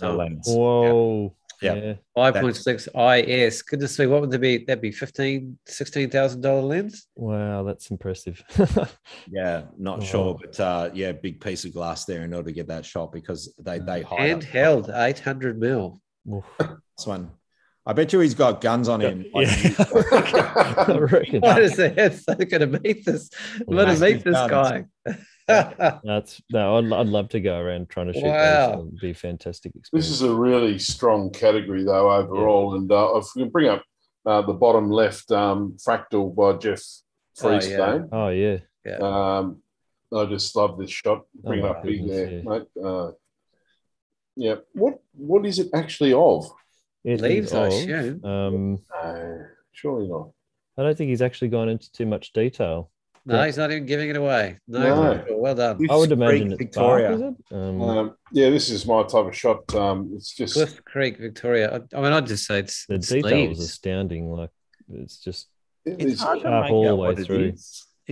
It's like it's got a Photoshop filter on it or something, though. But I don't want to cast that dispersion. No. I'd love to know more about what it is we're looking at. It's like a shot that William Long has done in Photoshop. You know how he does those beautiful fractal patterns and stuff like that. But Jeff's on YouTube, so he's I don't know if he can give us any insights. Oh, he's watching. Watching now. Great shot, Jeff. Well done, but he's not on Zoom. We could get him on and ask him. No, that's all right. But, we did invite Scott Portelli on tonight too to have a chat, but he gave us the photograph, but he said he'd watch it on YouTube. Another one of Jeff's here too. Oh, Jeff, you've taken it out, man. Yeah. That's a brilliant image. Monos. You know what? I think this image was inspired by a fellow photographer friend of mine by the name of Luke Sharkey, who did a similar shot. The Epsom Pano Awards that year. That one was the one that I peaked way too early with that image, I think. But that was definitely having a beautiful gum tree in the middle of a field with some massive clouds around. It's always going to that's a bushfire. That's bushfire, right? Yeah. Read the caption. That's coming. Wow. Yeah, that looks like a real cloud. Yeah. Wow. Yeah, well, it makes sense now that I think about it. Yeah, that's freaking awesome. And clever for Jeff to go right, okay, there's this most amazing cloud, but I need some sort of foreground interest. I need something to frame this with, you know. Yep. Jeff's just mentioned it's Thistle, the fractal one. Right. Thistle. Yeah. Say really? After Right, you're going to go and find me some thistle now. It's amazing. Amazing. Yeah, that's just brilliant, mate. It just looks translucent, like it's backlit or something. Well, probably is. Yeah. Hey, the one you've got your cursor on there, Luke Grant. Have you had him on your show? We haven't actually, but I'd love to. He's on the list. I've not met him, but I've seen some of his black and white work, and it's outstanding. Yeah, Grant's a real for a long time now. Particularly waterfalls and water movement. He's got some really great shots of Bumbo Quarry as well that do well in competitions. And so it's not surprising to see. I don't think it's his first time he's been shortlisted either. Right. Love the possum backlit. Yes, isn't that clever? Yeah. So it's a great urban conversation, isn't it? The way wild creatures sort of interact with our everyday sort of world, and it's a very clever way to do it. I think also if it wasn't made black and white or mono, the colours of the clothing would probably be quite distracting as well. So probably a good choice to go mono there. And it must have been well anticipated to be able to find an alignment in it. Sensor. Oh, right. Yeah. Oh, really? Yeah. So he didn't have to anticipate it all, which is good. Geez. Oh, come on. On the clothes, a motion sensor on their clothesline. Yeah, well, obviously this has been something that's been happening, I'd say. PIR, the infrared motion sensor. But you know what? But Nick's brought up a really good point. The best photographers for these sorts of things are the ones who actually know animal behavior really well. Yeah. And so therefore they anticipate the movement, the patterns of the animals to be able to then capture these images, because some obviously, just happen on the fly, but others are very well planned and come about because the photographer knows the subject so well. Yeah, that's right. You need to know something's going on to want to put that trap there to start with. I think the aesthetics of these first two are really quite astonishing, I think, in both of them. That title, DNA Helix, the delicacy of the all the different structures and those flowers are just absolutely exquisite. Gorgeous. Yeah, it's really great. The fungi one, great title, DNA Helix. Title, yeah. Yeah, it really is. That one's my favorite, I think. Yeah, Yeah, I think overall it's probably my a lot of favorite. great detail in this one. Incredibly too. artistic. It doesn't look like it's strictly black and white either. It actually looks like it's got a blue tone to the Yeah, Just it's like floating. it's like bluish to it, which yeah, I like. I agree. It just I looks like like an artistic creation. Like they're just almost like feather light, just layering on top of each other, just delicately, and you can blow them away with a breath. So the rules for the category is it must be chosen, the subject must be chosen that will qualify for any of the first 5 categories. So that's all the landscape and animal habitat and all that. This category includes all monochrome photography, including black and white, sepia toned and infrared photographs. Right. Yeah. Yep. So you can have some coloration to the image, so to speak. Yep. Yep. And the winners are. So And the winners are when it decides to load. Oh, there we go. Oh, there you go. There you go. Yeah. Well, Jeff, runner up. I think Jeff done, won. sir. Yeah, well done, Jeff, Jeff. on the win there in the monochrome, and the beautiful palm cockatoo. Wonderfully graphic. Runner up. Yeah, so And graphic. the man with the biceps. Yeah. Let's do it. We're starting a rumour here, Paul. We don't know that for sure, but yes, he has handheld an 800mm lens. I'm going to be jumping on Facebook now and see if I can find that bloke. See if he's got guns like we're talking about. That looks quite an intimidating photograph to take with a handheld flash. Right, our impacts. Now, I might read out the category thing for this. So the image must depict human impact on nature, be it terrestrial, marine, or atmospheric. This impact may be negative or positive. The choice of subject is broad, including any subject that will qualify for categories 1 to 5 or may extend beyond these to subjects relating to pollution and climate change.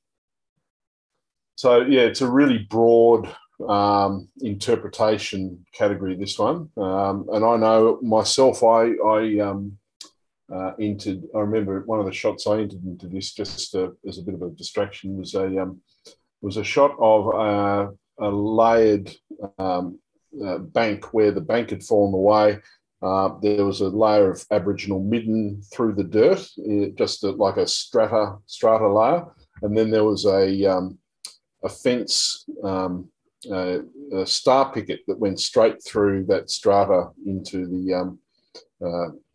through the erosion into the dirt. And it was, so that was my one showing the impact of land use and management, and also the Aboriginal use of the land in the same shot. And it got nowhere, absolutely nowhere. The judges obviously didn't like it, but just showing that's a sort of interpretation that you can put on these things. The amazing amount of detail on that. With I guess the flash has been able to bring that out. That's a stunning. Lots of magenta for you, Tom. What's that? Sorry. Lots of magenta for you on that one. Oh, we don't mind that. I think the Costco shot is very interesting. That really captured my eye. Pretty striking. Pretty confronting. Yeah.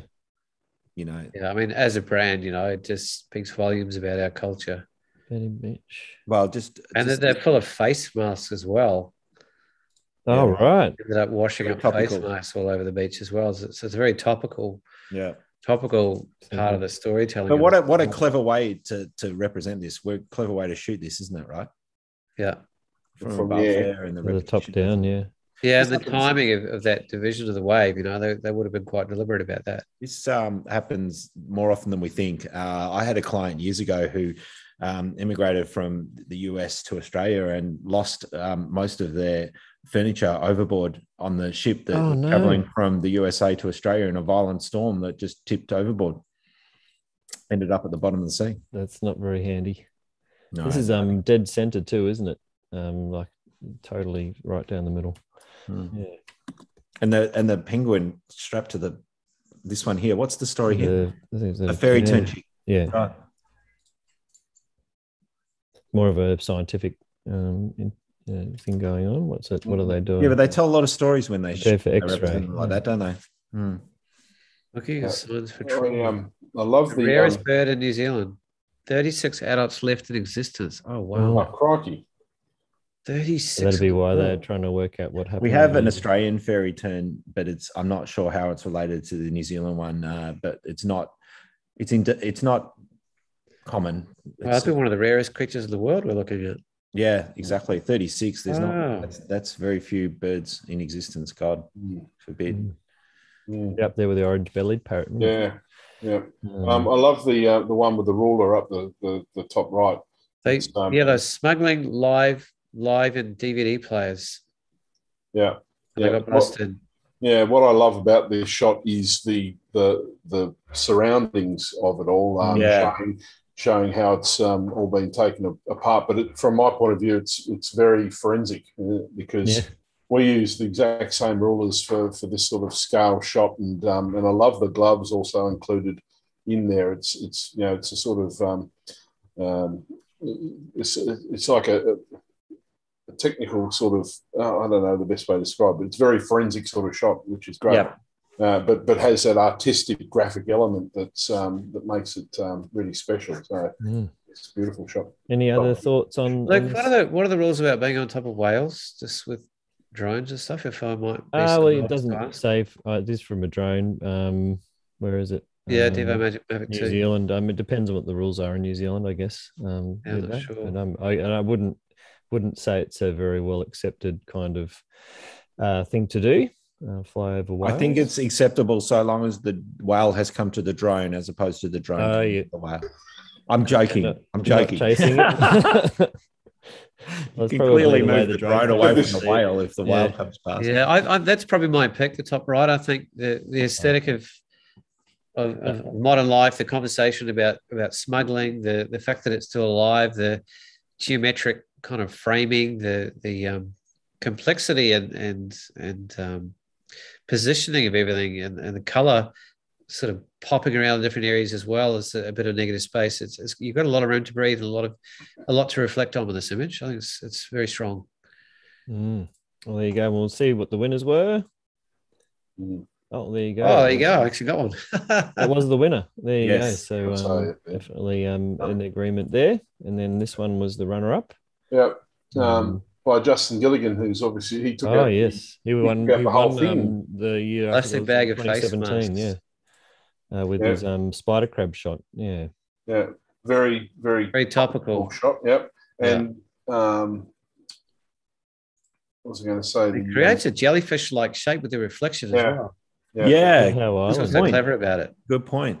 Yeah. It's probably the same container ships that were in the other shot. Right. Maybe. more lost. Island. More lost containers. Wow. Interestingly, I heard today on the news that Lord Howe Island hasn't had any single case of COVID at all, and they're 95% vaccinated. So wow. They'd be excited to get a container load of masks washing up on the shore. Well, I'd say it's pretty good that they're up there because from a hospitalisation perspective and care, that would be a very challenging place to live. Well, so, you know what? As it's been proven, if you're on an island, you're actually doing quite well during COVID. Oh, yes. The smaller the island, the better. Yeah. As you Tasmanians are finding out. That is something that you're slightly smaller than us noticed. Mainlanders. Oh yeah, here's the Botarong one I was telling you about. So we'll just go through. Do you want to read out threatened species, Nick? While I just I can do that. Threatened species. The subject may be photographed in any of the following ways: in portrait, engaged in natural activity, or in its natural habitat. So that's probably where that rule thing is. Where it can be in captivity. It says engaged in natural activity or in its natural habitat. All entries selected in this category, flora or fauna, must be listed as vulnerable, endangered, or critically endangered on the IUCN Red List. Gotcha.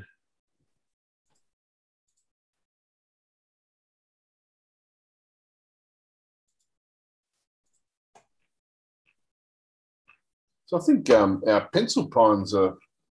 Yeah, I've been to some pencil pine shots be on this before. Didn't get any gongs, but it's definitely some. Look, I'm gonna go with the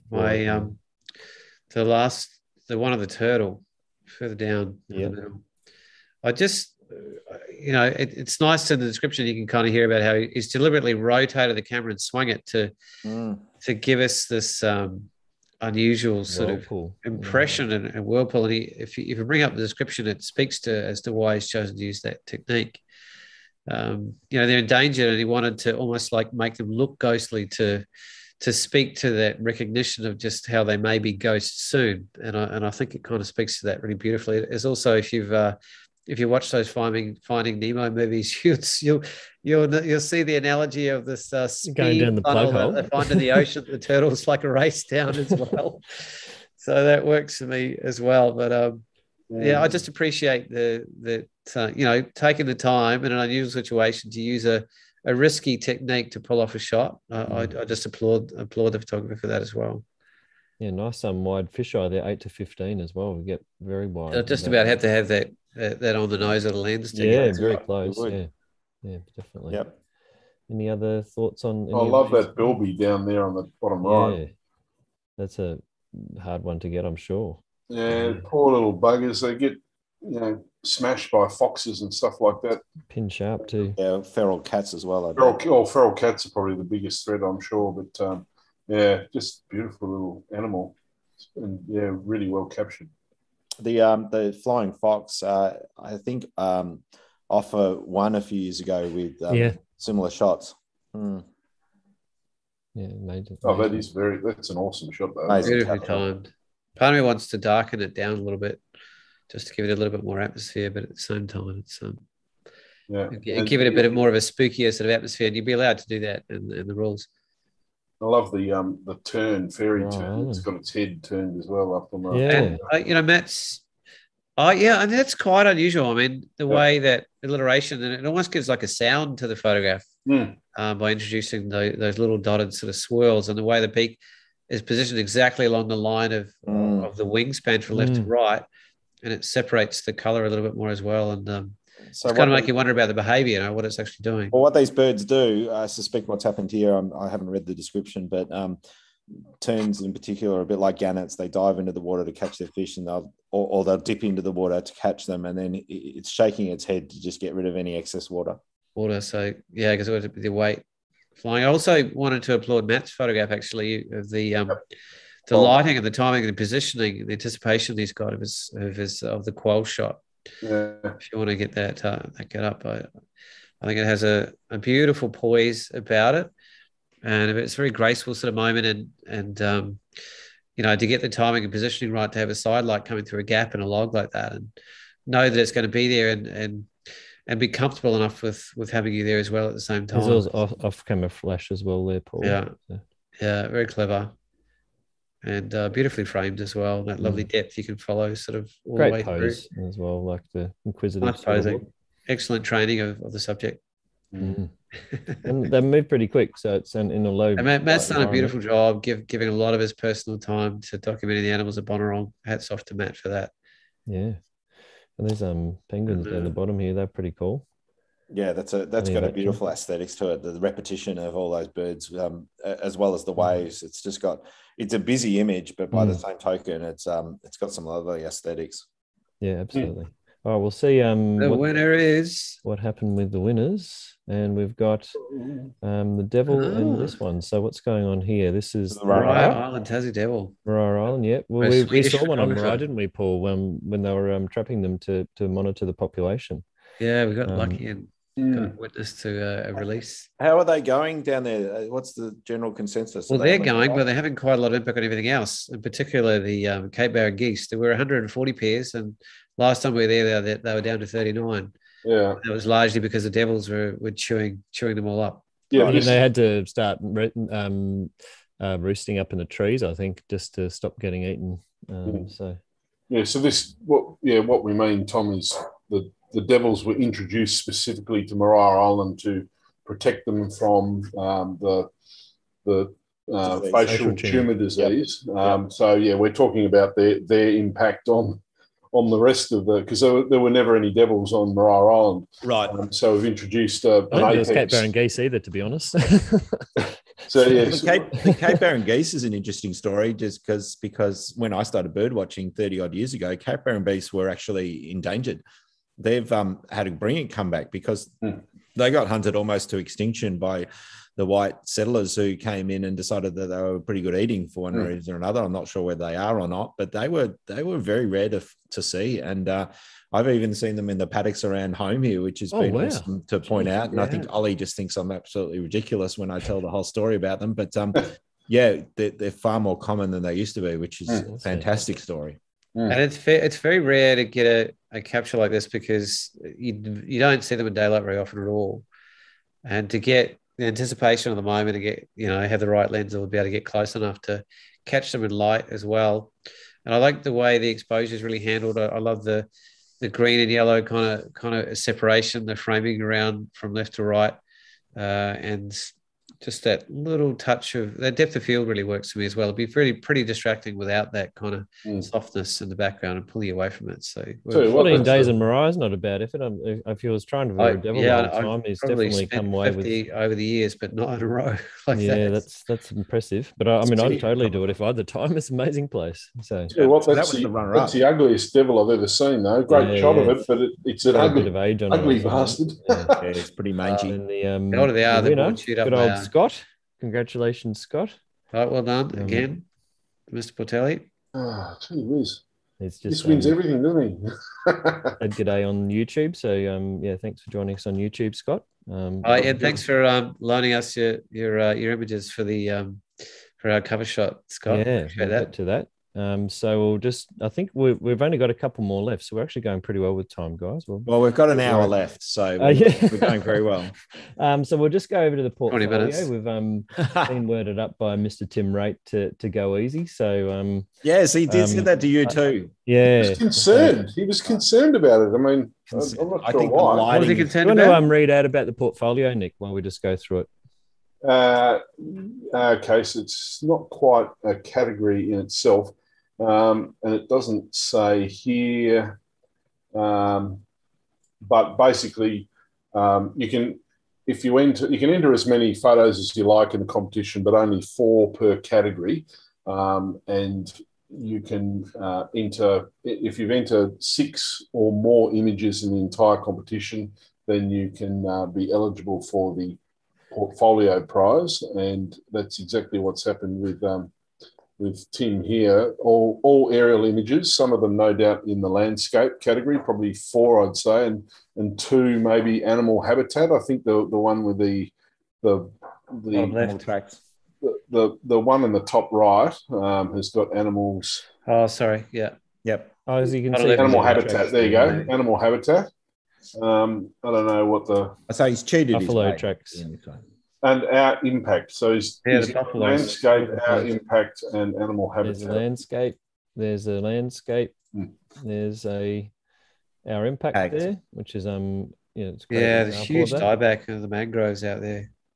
I was talking to them about very cleverly sort of chosen categories and obviously highly relevant as well. That's probably my favourite. That one there. Yeah, same with me. Yeah, it's just a magnificent photograph. Beautiful graphic colours, and of course, the thing to remember with these photographs is that you can't manipulate the colours beyond, a bit of contrast and saturation. Still needs to be true to the natural scene. I was sitting over that about 6 weeks ago, boys. I think this is probably my favourite. This one. It's brilliant.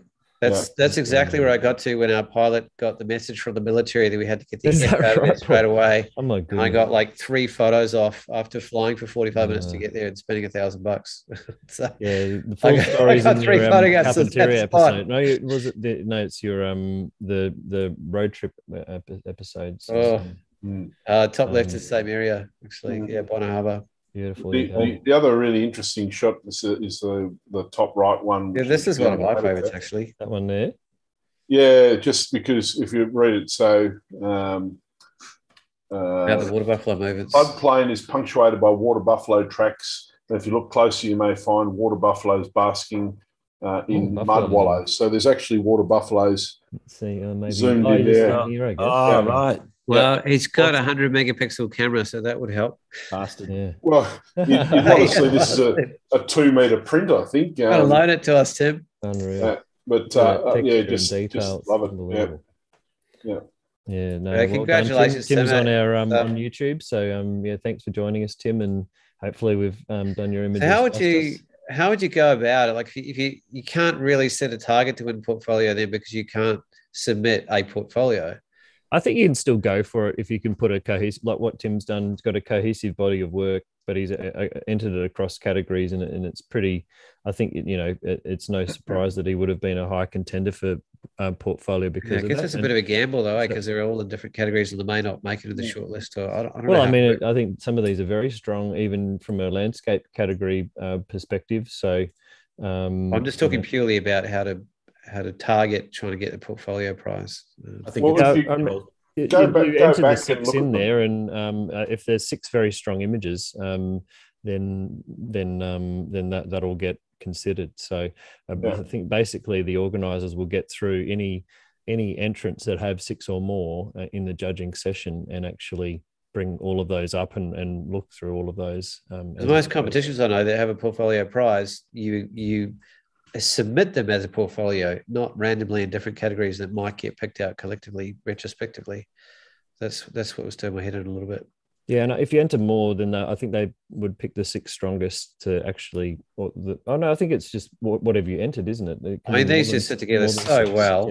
Yeah. They'll pick the 6 best for the portfolio, or not even 6, but you have to enter 6 or more. Yeah. I know 2017, Julie Fletcher won the prize with only 5 images. And across how many categories again, Nick? Is it 2 or 3? At least 3 categories, is it? You have to. I don't know if it matters in that number of categories. Yeah, you can only enter 4. At least 2. Oh, right. Yeah. So you're going to have to go across at least 2. There's 4 maximum per category, isn't it? 4 per category. So it's basically a prize. It's a prize that isn't awarded as a cohesive sort of entry over the 6 shots. It's basically you've entered 6 shots that are absolutely wonderful in categories, and as a result, they're the best 6. But if you're going to look at all the 6 images on a screen, and they did have something in common, or they were stronger together, then the judges were more likely going to go for that. So I still feel like that even though that's not part of the criteria, I think it still would have some sway in terms of the judging process. So just for the viewers, we actually had a show on Tim's trip to get these exact images. So if you want to know more about it, you've got 2 hours to enjoy of exactly the backstory. And again, I really have to applaud Tim for, I think, 4 of these images in particular were taken from an area that very few people have flown to, and he spent a lot of money and did a lot of research to get out to the Bight on the eastern sort of edge of, or the western edge of the Gulf Carpentaria. So hats off to you, Tim. I'm glad it paid off for you, mate. Absolutely, it did. To get 6 in there like that, it's an unbelievable result. So I've just scrolled through back quite a few years on the portfolio prize, and Tim's entry this year is definitely the most cohesive as a portfolio together. All the others are some of them have very similar sort of shots, like all bird shots or all underwater shots and that sort of thing. But Tim's is certainly the most cohesive that stands out as being cohesive. And it's going to go into an exhibition, so it's got to look like good on a wall as well, basically. So it's got to no work problems there, especially shot at 100 megapixels. Yeah, first lot of aerial. Jealousy is photographs. the emotion, isn't it? Hopefully they come to the Australian Museum, so Tim gets to see them there. That'll be amazing. So I'm sure he'd like me to also point out the fact that these are the first lot of aerial shots that have won the portfolio prize in this competition as well. Oh, right. There you go. Excellent. Yeah. Well done. All right. Overall winner. Yeah, overall winner. That's the only thing we've got left. So wonder who that is. No, it's of course it's Scott Portelli. Well done, Scott. What an amazing photo. An incredible job here, and just magnificent. Yeah. The way that obviously the glowing eyes is just the star of it, really. Yeah, exactly. The beautiful underexposure of that photograph, in inverted commas. There you go. He's even said underexposed to highlight the details in the appendages and the eyes themselves. Just glorious. Wowzers. Such a beautiful picture. Yeah, striking animal portrait of a very elusive sort of creature. And the eyes are almost like the eyes of Sauron or something like that. Lord of the Rings. Yeah, very much. Very, I just want to take my hat off to Scott for the fact that he's obviously a brilliant underwater photographer, but he's getting in the water at nighttime. That would scare the shit out of me. There's no way I'll do that. I'd be afraid of something swimming up behind me and grabbing me. No way. Wowzers. That's hats off. Yeah. So Scott, as a winner, won $10,000 cash and a holiday prize generously provided by Coral Expeditions that no doubt he can't take at the moment. But if you need a loan, Scott's a man. No, he's probably already spent that money already on some new equipment. Yeah, that'd be half a lens or half a underwater housing or something. Definitely from that. You know, us photographers, we're always got our eye on the next piece of equipment that we need to acquire. Yeah, or maybe 4 of Paul's car. Let's not get into personal stuff. Hey? Oh, he's gone. Where's Paul gone? He's not even there to take the. Oh, is he gone? He's gone. Yeah. Oh, gee. I'll have to say it again when he comes back. Just get in to watch the last few minutes of the replay, Nick. Yeah, no. Well, I mean, that's the end of the competition. So, what did you guys all think overall from the competition, and sort of any sort of closing thoughts or messages to the audience? Just gets the standard just gets higher and higher every year. It's if you go back and have a look through the winners, etc., over the years, which you can do on the South Australia Museum website, you'll see that the photography's changed a bit, and the standard has always been extremely high, but it appears to be going up every year, and certainly they're attracting more entries every year, so it's harder to get into the short list. But if you have a bit of a look through, you'll see what you need to be doing to get something in the short list. Good luck. I definitely recommend everyone have a go. It's a brilliant competition, and what is great about it is that you don't have to win to actually get your images up on a wall, which I always felt was really awesome. And in some ways, just being shortlisted, which is also the same as being a finalist, is a massive achievement in its own right, and you get rewarded for that. Unfortunately, you don't get rewarded financially, but like being able to go into a gallery and see your image up on the wall against all of these other amazing images, and you're walking into, these big museums, with the all of the dinosaur bones and everything as you walk past and come in, like it's kind of cool to be there. So I don't really know of many other competitions like it where you can have that kind of experience. So definitely a highlight of my photographic career getting in there, and hopefully we'll get in there another day. I mean, when you see the landscape, particularly, which is the category I normally go after, when you see the quality of the results in there, you can understand why you don't get shortlisted from time to time. So and also look if you want to be a bit more strategic about it, have a look and see who the judges are for the year. They usually announce before the competition closes. So you can if you get a feel for the sort of thing that they produce and they enjoy doing, you might get a bit of a hint as to the sort of images that they may enjoy. I know that's a sort of a general thing that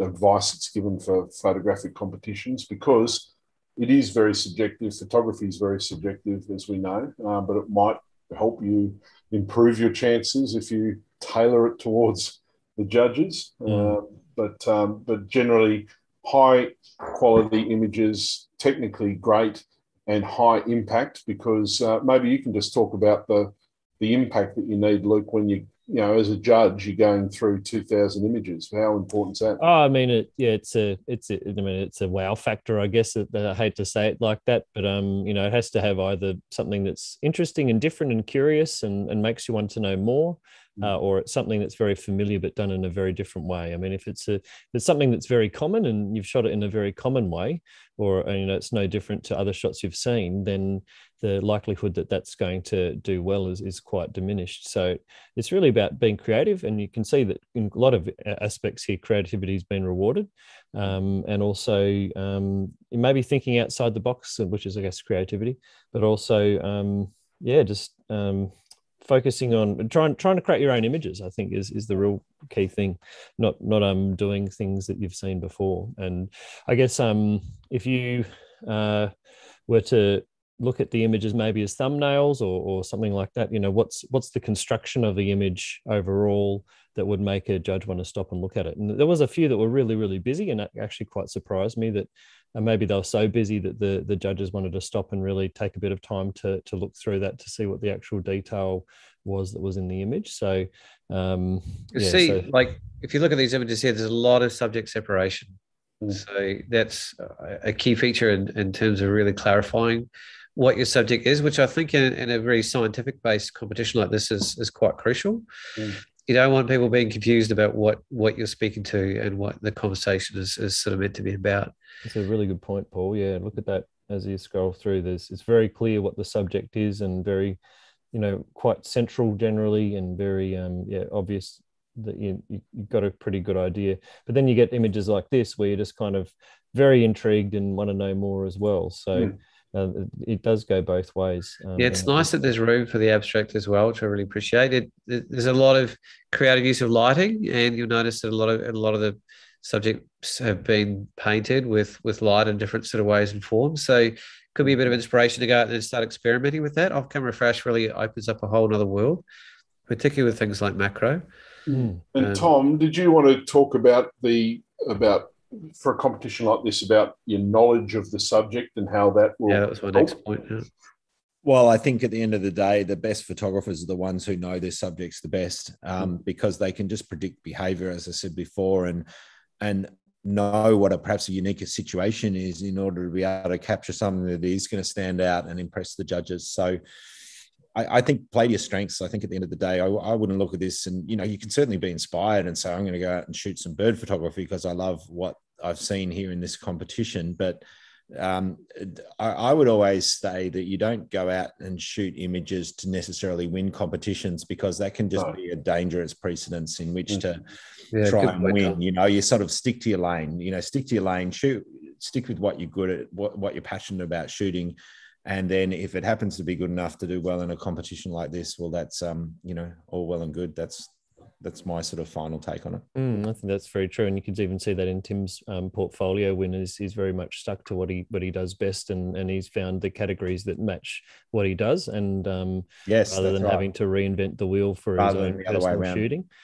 So I think you don't chase the categories, maybe work out what you've shot that would fit in a category. I think more so would be a better approach, because you want to. I'd say also do yourself a favor and take the time to look through the images and read the captions and look at the technical information, because by understanding the kind of focal lengths that are being used, the kind of lighting that's being used, the kind of subject matter information, there's actually quite a lot to learn within that context. And it's unusual to have access to that kind of information from photographs that have been taken in competitions. So it's quite a unique library of material to draw upon and learn from. Sorry, Tom, you go. I wouldn't also discount if you're starting out in photography or in a category that you're wanting to pursue, to reach out to some of these photographers, hit them up on the socials, etc., and tap into their knowledge and say, hey, what advice would you give for somebody like myself who's starting out in photography? I want to be an underwater photographer just like you, Scott, and I love your work, etc., etc.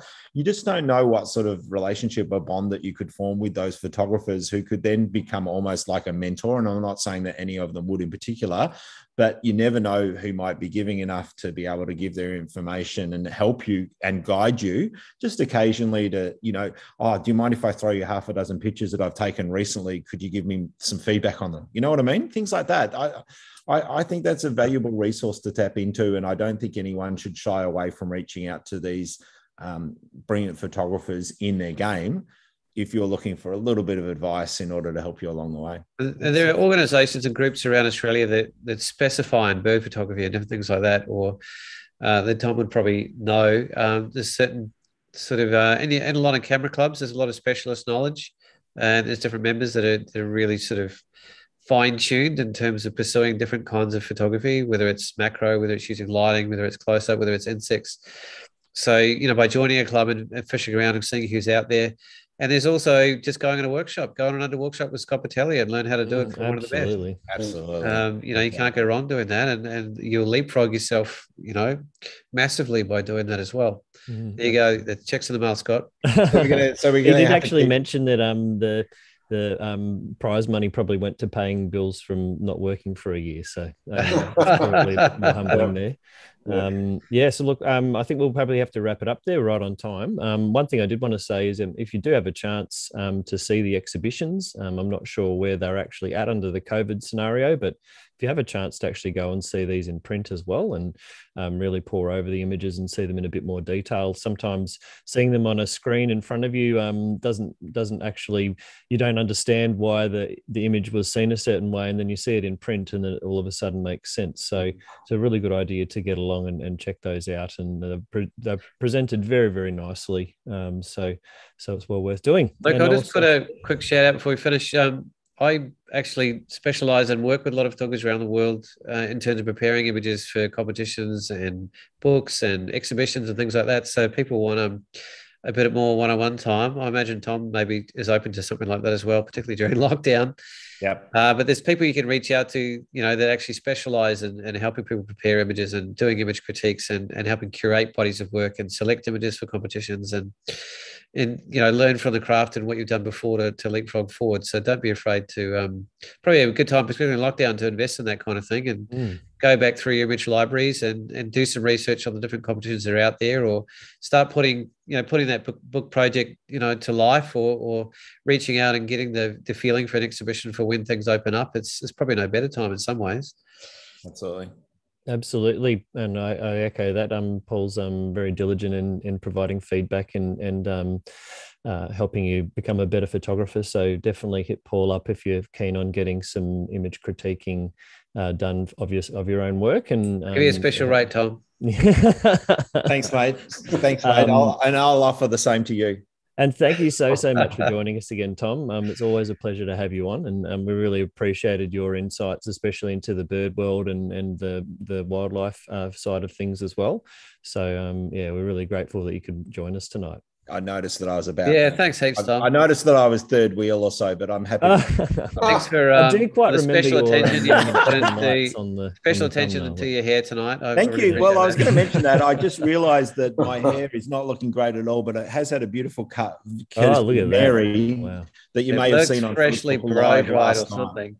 If you have not seen that already, jump onto my Facebook and you'll be able to see the half hour of cut, the dog clippers that got the attention last night. So. Thanks everyone for the birthday wishes as well. And happy birthday, if you haven't liked the video or subscribed, feel free to. It certainly helps the word to get out there on our YouTube as well. So yeah, thanks Scott again for lending us his images, and also congratulations again. Mr. Portelli. Absolutely. Well done, Scott. It's an amazing achievement to win overall. And with that, we'll sign off. And do you want to talk about next week, Paul? Oh, yeah, a little bit excited, I have to say. One of my most favourite photographers in the world we're having on, Mr. Tony Hewitt, one of the potentially maybe the only triple grand master in the world of photography in both America, New Zealand and Australia. And, we've taken a little while to get Tony on board, but he's a very busy man and he's one of the most sought after presenters in this part of the world. So it's a real privilege to have him on, and he's going to be talking a lot about the curation and creating personal style, how you develop and evolve as an image maker and use his pathway in a very transparent and open sort of way in terms of, the way he's moved forward through his very long and very successful career from different paths. He's actually shot almost 1,000 weddings. Who would have known that if you didn't know sort of the backstory of him? So he's one of the most well-rounded people in the industry, I think, on so many levels, and is a person that I particularly look up to myself. So very, very excited to have him on the show. It's going to be a world-class show. So make sure you're up for that one. Not one to miss, absolutely. All right. Thanks all. Thanks all, and we'll see you again next week, same time with Tony Hewitt. So